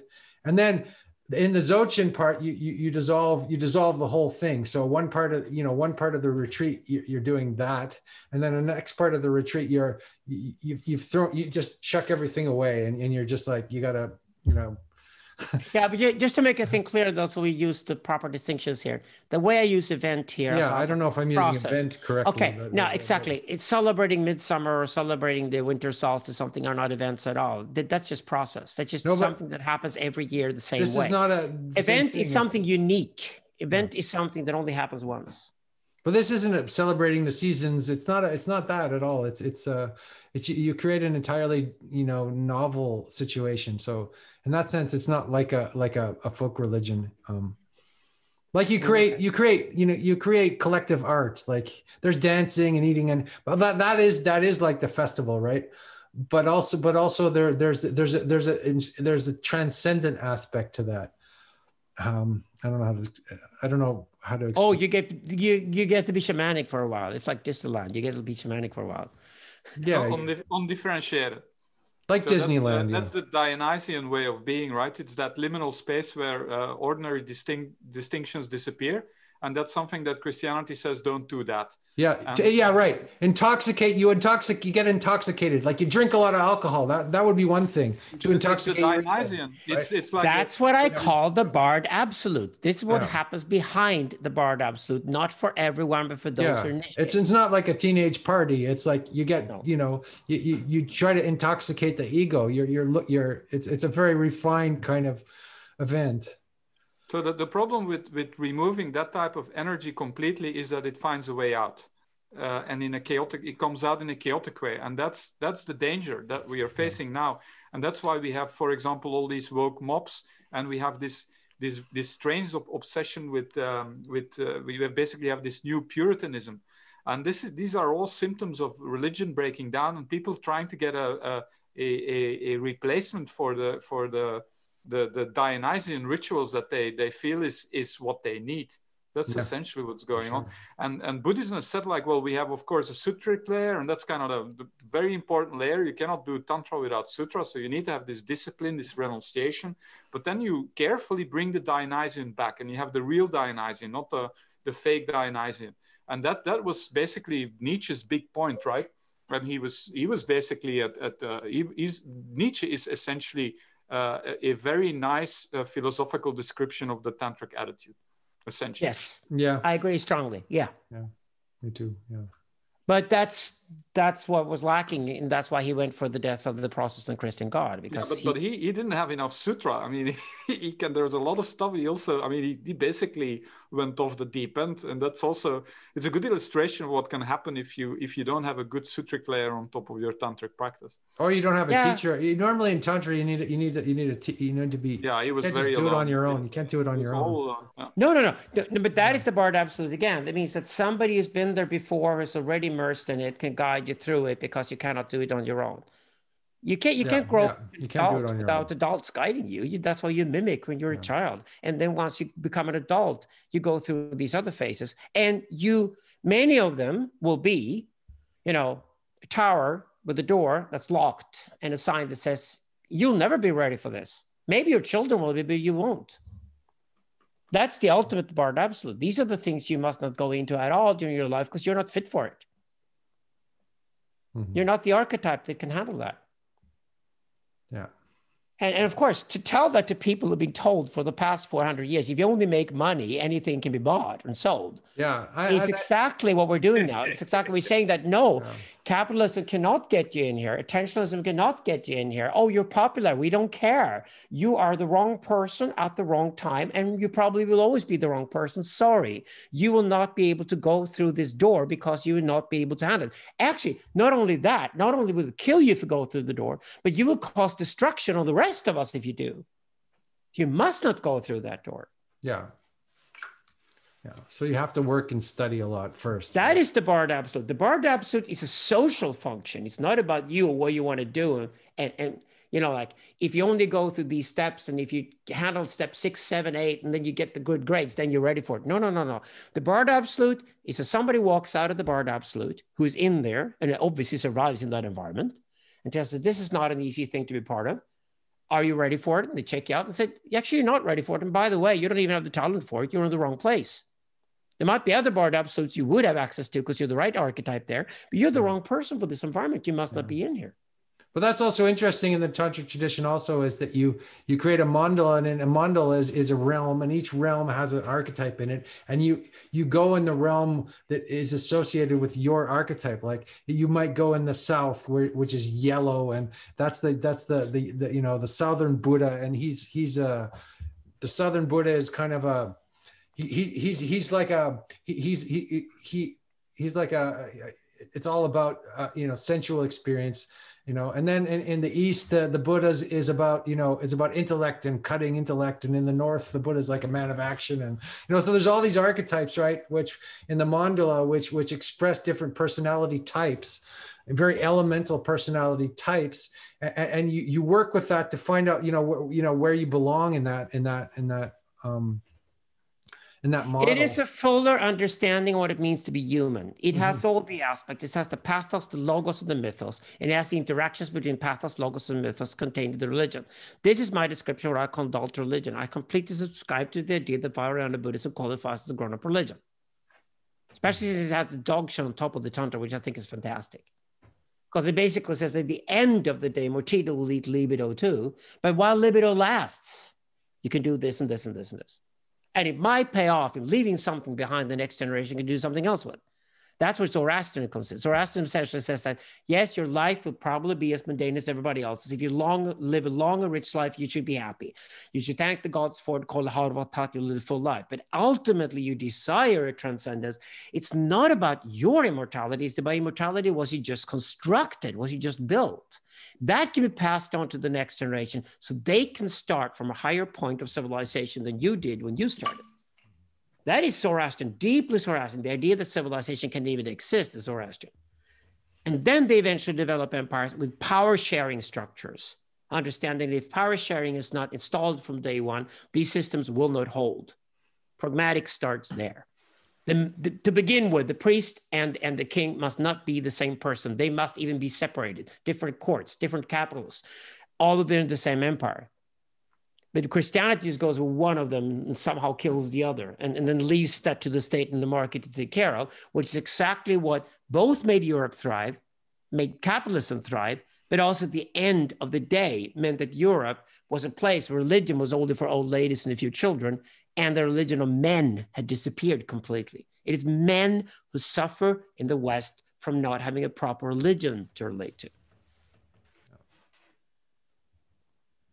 To me, that means that Christianity failed in that department because it wasn't built for men. It denied, it castrated men, terrified of men, and said we should go for pacifism and veganism and all these other things. The Girardian view about this, right? Girard would say we are in apocalyptic times because now basically Christianity has done what it was supposed to do.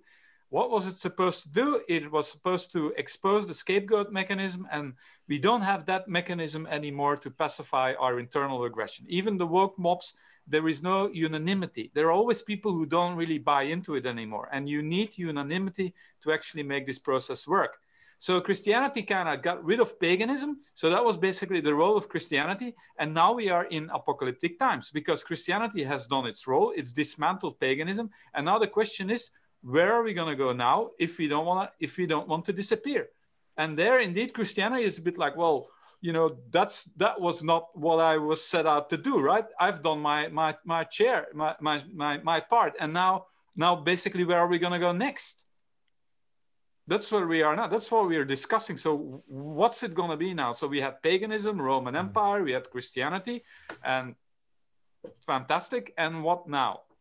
The rest of the world are the Persian Empire, and Indian empires, and Chinese empires, and they have a history that's even older than ours. And we can also learn from them and be in discussion and dialogue with them. Yeah, of course, we have Buddhism and stuff. So the question is also, how can so I think that this is something that you find important, Alexander, and I agree with it, is that we want to have a very pluralistic society where you can have many different views and many ways of being without people attacking each other and killing each other. Yeah. And that might require isolation into closed communities and increasing privacy and things like that. But I think that is one of the very important questions. Well, cosmopoles have worked. So cosmopoles have worked over time and remained usually peaceful is because they're built on trade and they're built on segregation that is chosen. So it's voluntary segregation. You got Chinatown there, you got Jewtown there, so that works. You have your own community that shares your beliefs, that has the same skin color, whatever you want. They speak the same language. They read the same paper in the morning, as Hegel said. You cannot build any system unless people read the same newspaper in the morning. That's what the European Union doesn't work, but India does, ironically. Because in India, you read the Hindustan Times every morning, and we don't have anything like that in Europe. So an imperial system has to have a shared platform. Nation would have that more or less automatically because you presumably speak the same language in which you can also print books and distribute. So we're going to see a big splintering? Both. We will see that some kind of imperial order through technology is possible. And hopefully then the response to the Chinese that we don't want to have a little boy pharaoh ruling the world like you do with your Xi Jinping. Xi Jinping's dictatorship from 2014 is one of the biggest mistakes in human history. Why did he go for a North Korean model of ruling communism? Yeah, probably because he was too weak to do anything else, right? Yeah, I think I've been very unstable over time. I've been thinking about that so why would you put yourself in a position like that? If you look at what happened to Stalin, how he died, and how most dictators end up, this is not a safe place to be, right? Because everybody wants to kill you. Yeah, you can't even walk away. You can't say like I've had enough of this, right? I mean, I can just resign and go and do something else. These people cannot do that anymore. No, that's why Putin and Erdogan are not resigning in Russia and Turkey because they know where to go. And it's like they haven't learned from history that the dictator from Akhenaten all the way up to Hitler, Stalin, Mao dies alone if he dies at all, or is killed when he resigns, right? You want to get rid of the dictator. You want to get rid of him. So the power struggles that are going on in China that we hardly even can look into at the moment makes that system very unstable. And so I'm not moralizing against those kind of systems. When I say that I like plurality, like you, I think a thriving culture is plural. I want to look into those systems like the Persian Empire and the US Constitution today, and a system of Trinity in Christianity, and a system that has a triad, a minimum triad, to share power, split power. It's much more sustainable long-term. And at the end of the day, can create the technologies, etc., that makes ecotopianism and cosmopolitanism possible. For me, the symbols of this today is to create eventually the fusion power reactor. Incredibly phallic. Hey, Zoroastrianism is built around fire temples where you build the phallus that has a fire on top. Why do you put the fire on top of the Zoroastrian phallus, whereas the lingam in India is dead and stone cold? Well, probably because the Zoroastrians understood the phallus is innovative and creative. The phallus is innovative and creative. You put a fire on top because it's ever changing. And if you just have a stone cold lingam, then it's just a dead phallus, isn't it? So I think that is important because nothing is more striking than building a fusion power reactor and hopefully then supply cheap, reliable electricity for the world forever. Once you've done that, that is a typical utopian dream. It's ecotopianism. And I think that just to set out that dream, even if sun power or wind power, whatever, does the job on its way there, doesn't matter, because this is a typical example of an exodus, technological exodus. In parallel with that, I have great hopes of crypto and those technologies, because any technology today that makes it easier for us to trust strangers is, oh, yes, please. Those are the technologies we need today. Anything that makes it easy for us to communicate with and trade with strangers, even if they hardly even speak our language, makes it easier for us to communicate peacefully, not kill each other. And then the third one is, where do you put sexuality on that map? And that is the timeless question. That's the third question that needs to be put out there. And to me, any religion that tries to shovel away sexuality somewhere, not deal with it, it's bound to come back and blow you in the face. So will violence, by the way, too, because it becomes inner violence or self-violence or whatever. But to not deal with those forces, with the pathos within us and around us, if you don't deal with those forces, and the religion that doesn't have a full, complete adult understanding how you try to deal with those forces, at least, but just try to sweep them away, is disqualified right away, right there. Because none of the other projects are possible unless we deal with that first. I wonder if, you talk about a lot about the phallus and stuff, which seems like a masculine idea, but it's not, right? It's like also the feminine is also phallic. And it seems to me that in the tantric communities, there's a lot of powerful women. They're not just sexy, sexy type of women, but actually powerful women. They're not necessarily in the front or the main teachers. No, but you got the two realms called the womb realm and the diamond realm. But you need to have powerful women, and powerful men, and you need to have this dynamic between them for anything, like for any kind of religion or to work. Otherwise, it becomes too, like, as you say, boy pharaoh like, or it becomes, if it's all women, it becomes just one of the corners of the triad is feminine. Yeah. Okay. Yeah. You only need one corner for the feminine. Why? Because it's the one that checks the other two. So Supreme Court is feminine, President, Congress, masculine. Yeah. It's the masculine that needs to be split. It needs to be split because the masculine are going to lead, and then lead through body and mind. So that's a dynamic system. So you separate that first, body, mind separated first, to serve the overall interest of the tribe. The women then are asymmetrical to the masculine because they're just going to follow. And the matriarch is at the very end. And you need to walk ahead of her, otherwise you're dead. That's how women pick at each other all the time to make sure they're all up and moving. That's how we move through history as well. Matriarch is the end. Okay, so in Christianity, they tried to make it Father, Son, and Holy Spirit. Now that works in an esoteric fashion because the Holy Spirit is supposed to be God as congregation. So Father and Son are gone. And in the Jewish tradition, it didn't work. So the pop version of Christianity became Father, Son, and Mother because it makes a lot more sense. So Mother Mary stepped in and took the place of the Holy Spirit. So if you ask any sort of decent folk religion version of Christianity, the important thing though is for the Christian church is that Jung said that was people unstable believed because there's no mother daughter. There's only Father, Son, daughter. The Holy Spirit is but there's no mother daughter. There's no mother daughter. Mother and daughter are unified. What?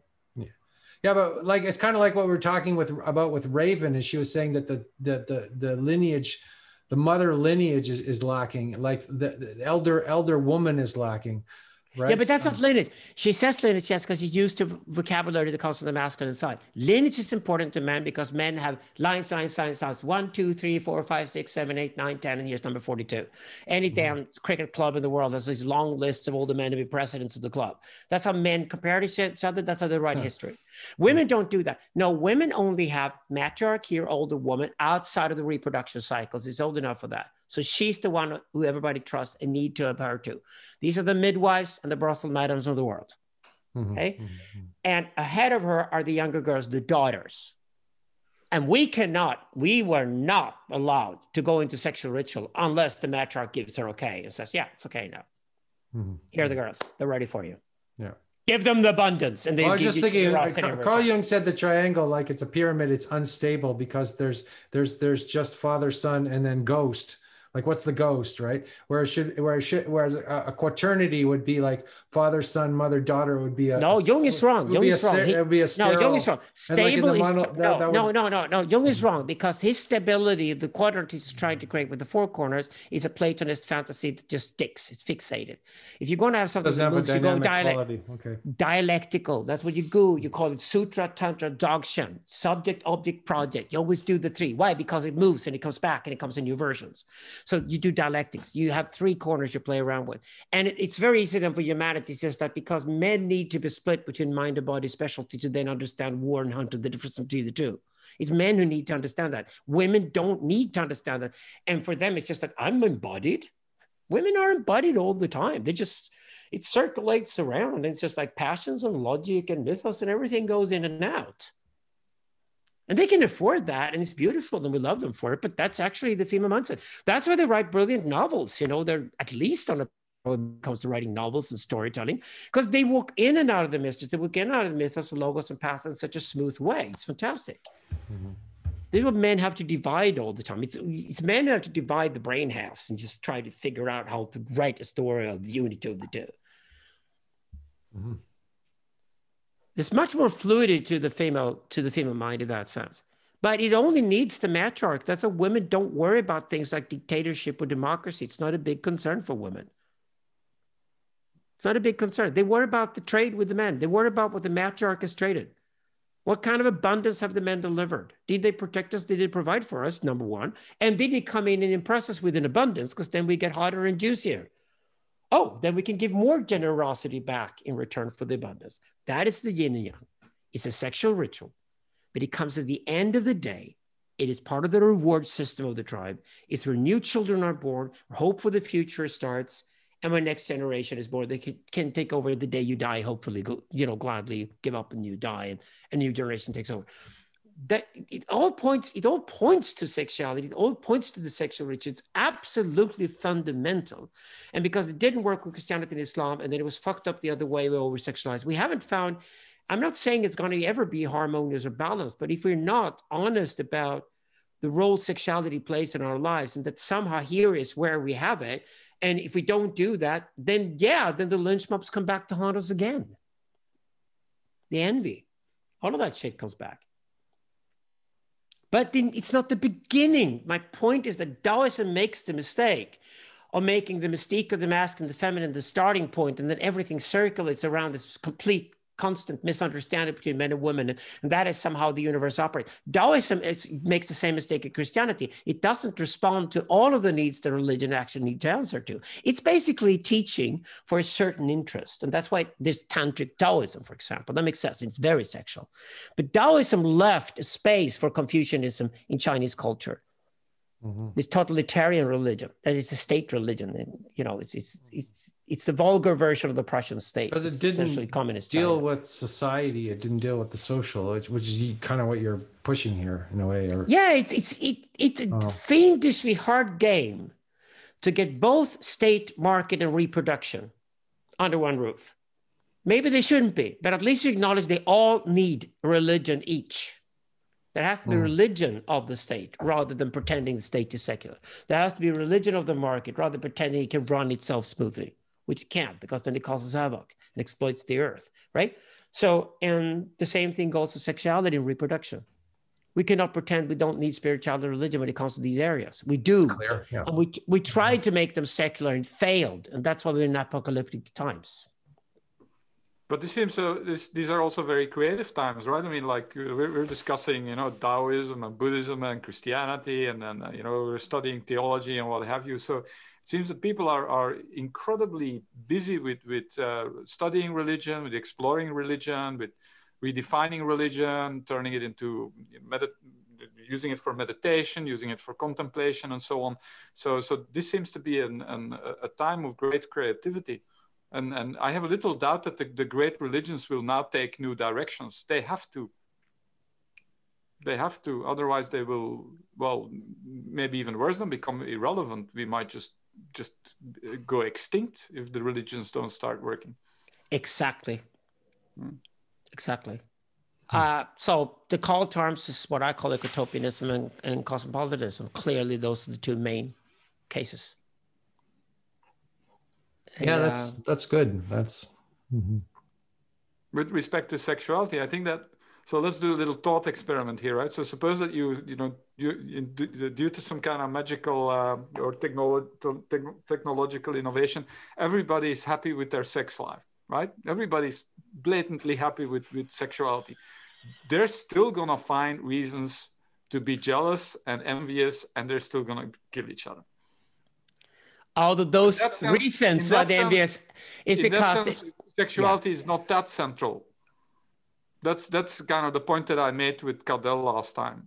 If you would solve that, other stuff would come up.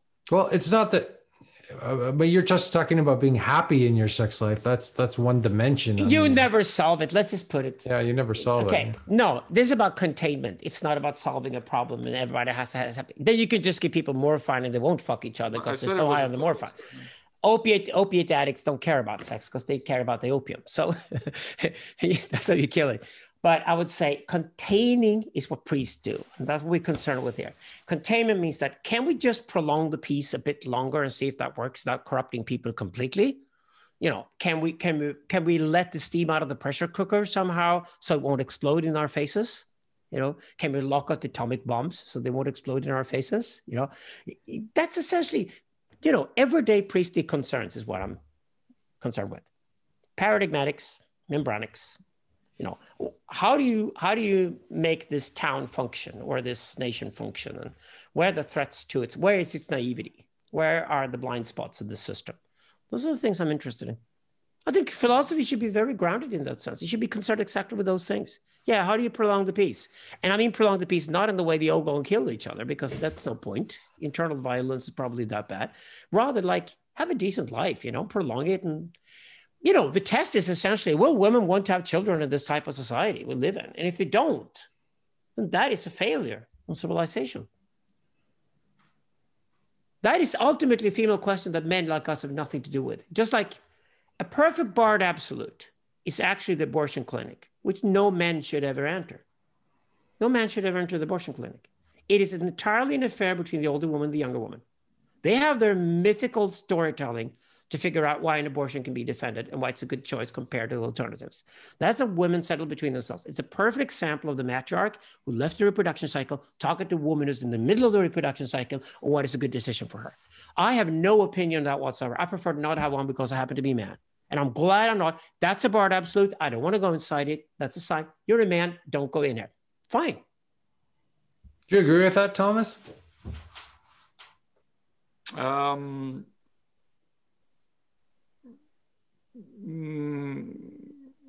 Yeah, to some extent. I think that it's extremely important to look at sacrificial patterns.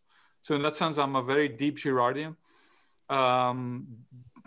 Making this a complete triviality, as often is done, I can, let me put it this way, let me be very precise.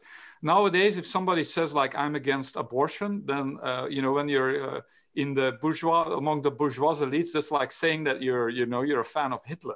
You're not supposed to have that opinion. I have absolutely no problem with people who are against abortion. Mm-hmm. It's not my answer. My answer to that was that my original statement was that a general test of any given civilization that's been valid for the last 10,000 years, it seems to be pretty universal, is that a society that isn't welcoming of new children has somehow failed. I think that's a good point. And it also makes men responsible for making sure that women live in a society where women together with men want to have more children. Okay? So yeah.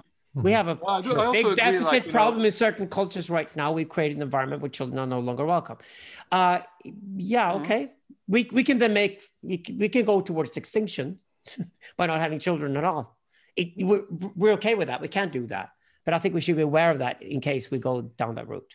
Well, in that sense, we could say like, well, if abortion is a sign of a trivialization of human life and of the value of children, then you could well make a case against it. Mm-hmm. Yeah, but the response to that would be that forcing women to give birth to children that they don't want to give birth to is probably not a very attractive option. It's better to seduce them to actually want to have the children. Okay, any case, what I mean with that is that the barred absolute can be applied on many different things. And it's kind of nice in a very opinionated world, as we live in today, to have the barred absolute being applied to things like, do you really have an opinion about this? Are you really the expert on it, or does it concern you at all? And then you say, no, actually it doesn't. Thank you for putting up the barred absolute for me. The same thing with sacred spaces, right? Same thing with sacred spaces. So I actually know more women than men that are against abortion. I don't really know any men that have strong opinions about it. I know quite a few women who have very strong opinions. Oh, yeah. But they're perfectly allowed to have that. It's between the women to settle the scores in that case. It's matriarchy to me. Just like I expect there are certain things that are better dealt with among men, and women should not naturally have much of an opinion about it, and they don't have to. But it doesn't have to be just man and woman here, that division. It can be so many other divisions too.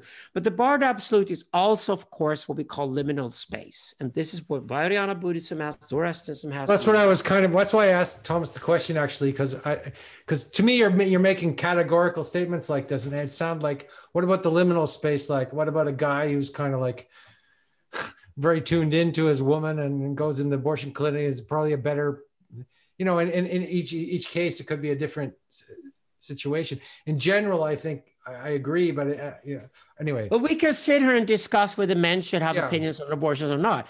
My point is that it's an example of something that could be, like, I wouldn't want to be described as a Bard Absolute. That's what I want to say. I say I wouldn't want to categorically say, no, the men should not have an opinion about this, and women, that sounds a bit too. Are you terrified of Bard Absolute? What is your problem, Andrew?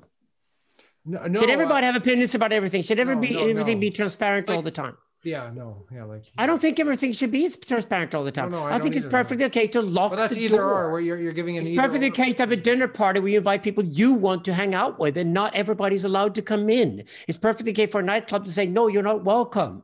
I think Bard Absolutes are and must be everywhere. And this whole hysteria that surrounds flattening out the world and getting rid of the hierarchies, it's just the revenge of the ugly and the disgusting people to try to force themselves into places where they're not wanted, right?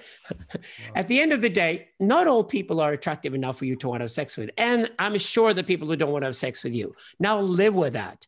That's Bard Absolutes for you. I'm not saying everybody should have sex with everybody. That's not my point.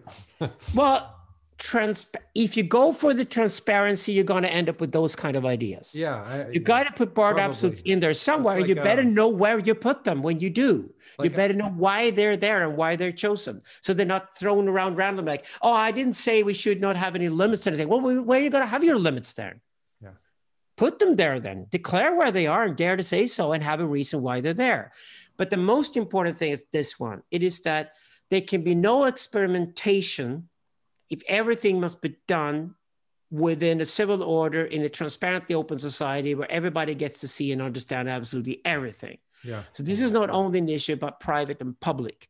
I think it's also an issue about the sacred space and the profane space. And that's gone with the secularization of our world today. It's a big problem that understanding of liminal space has disappeared. And that is what I mean with the return to the Bard Absolute, the most important aspect of the Bard Absolute. And when the mystery religions are adamant about the Bard Absolute, is that here is a space where none of those rules outside apply any longer. We might even not have any rules. We don't know. But if you walk into this space, you sign into the fact at the outside, you walk into space where the rules are completely different. Because otherwise there will not be any experimentation, no creativity, and nothing will come out of it that makes the event possible. And also, of course, you will not live a full life before you die unless you've entered such spaces. Psychedelics is a perfect example of that.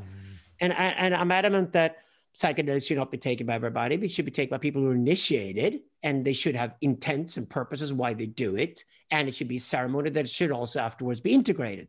And the typical example of entering a Bard Absolute when you're allowed to is that there's an intention prior to entering it. And there's certainly integration at the end of it before you walk back out in the sutric world or whatever. And a culture around Bard Absolutes is absolutely necessary, because otherwise when we legalize drugs or decriminalize them, we'll have more opiate abusers than ever or whatever. I agree on that. It will be more problematic, but it doesn't get any better by just putting it into a pressure cooker and pretending it doesn't exist.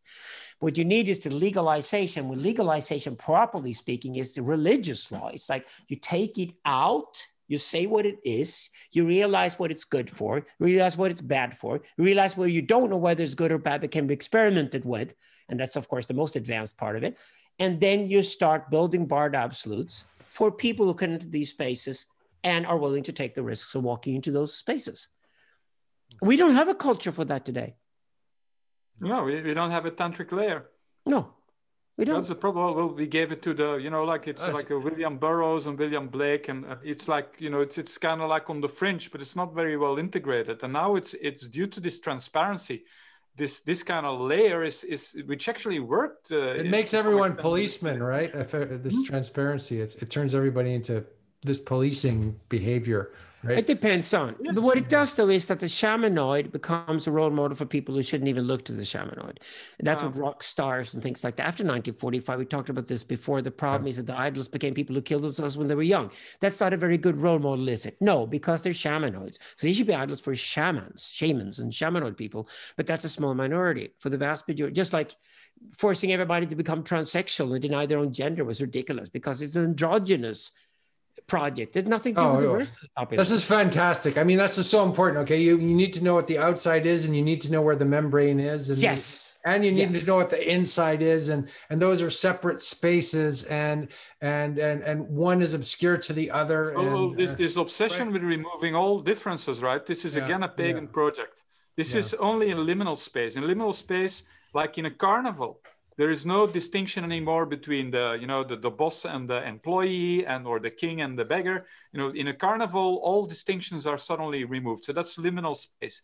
Mm-hmm. But now people want to spread that kind of situation throughout society, and that will be disastrous, because a global state of lack of differentiation, that is the eve of destruction. That's what happens before a society or a tribe destroys itself, because you need to have these compartments of differences. If you have an interconnected space where everybody's competing with each other, that means that everybody becomes jealous and envious. So you get rivalry all over, and then you get war of all against all, and that is extremely destructive. It's called Facebook these days. Yeah, that's what we're living in. Exactly. Mark, that's what's has also warned about it, like undifferentiation, like no more differences between men and women, extreme androgyny. This is a sign of a society in collapse. Yeah. So this is the point with the Bard Absolute. Yeah, you have liminal spaces like Carnival. That's when it goes more public, and there's a softer version of it. That's when you can. Yeah, but if you're a regular guy or regular girl or whatever, and you're comfortable with that, and you do want to go into those realms and see what they're like, that's when you walk into the Bard Absolute. So you prepare yourself for it and say, yeah, why don't you go and immerse yourself in a space where none of the regular rules apply? And you go there with these shamans. And that's the spaces where you talk to the gods and you talk to the icons and do all kinds of things. And you rearrange your life. That's why people got up more androgyny and things like that. Yeah. Yes. I mean, and by having that inside the Bard Absolute, you give it a specific space where it's absolutely okay. You live it out and you try it on. And yeah, you did that. Wow, I did that. Just like if you take a psychedelic drug, you're not sober any longer. You're temporarily off in some kind of a psychosis or whatever, and you come back and you integrate it and you go back to everyday life. And this is the event in the sense that you're no longer the same person you were before. You're almost the same person, but with a slight differentiation. And that differentiation is what you wanted to get out of the Bard Absolute. Yes, yeah. I agree. That's how to do it. It's breaking the frame of your everyday existence, which becomes reified and stale, and so you have to. That's why people that's why people do any kind of festival or festivity. That's why they, like in Mexico, all the men would dress like women one day of the year or something like that. It's like you have to become your opposite, and you have to and you have to break down all the structures, and then you go back into your life refreshed, right? But if your whole life becomes this sort of carnival, like it actually gets more and more drab and more. Well, then you just replaced one reification with another one. Yeah. And Carnival, again, as part of a reward system, is then put at the center instead of being at the end of the line. Like, you arrive here, yes, party, whatever. Next day you work again. That's same thing we put with sexuality. All I'm saying, at least, I don't know about women.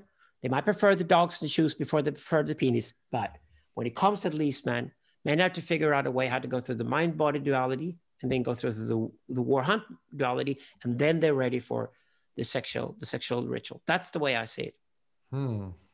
I'd be happy to work on it. Anybody who listens to this conversation and takes part in it, and that's worth a lot. I'm glad to credit anybody who helps me develop the system better and improve on it. But I certainly think that if sexuality is only the third layer, and it's at the end of the reward system, it also makes sense where Carnival comes into the calendar, for example. The same thing there.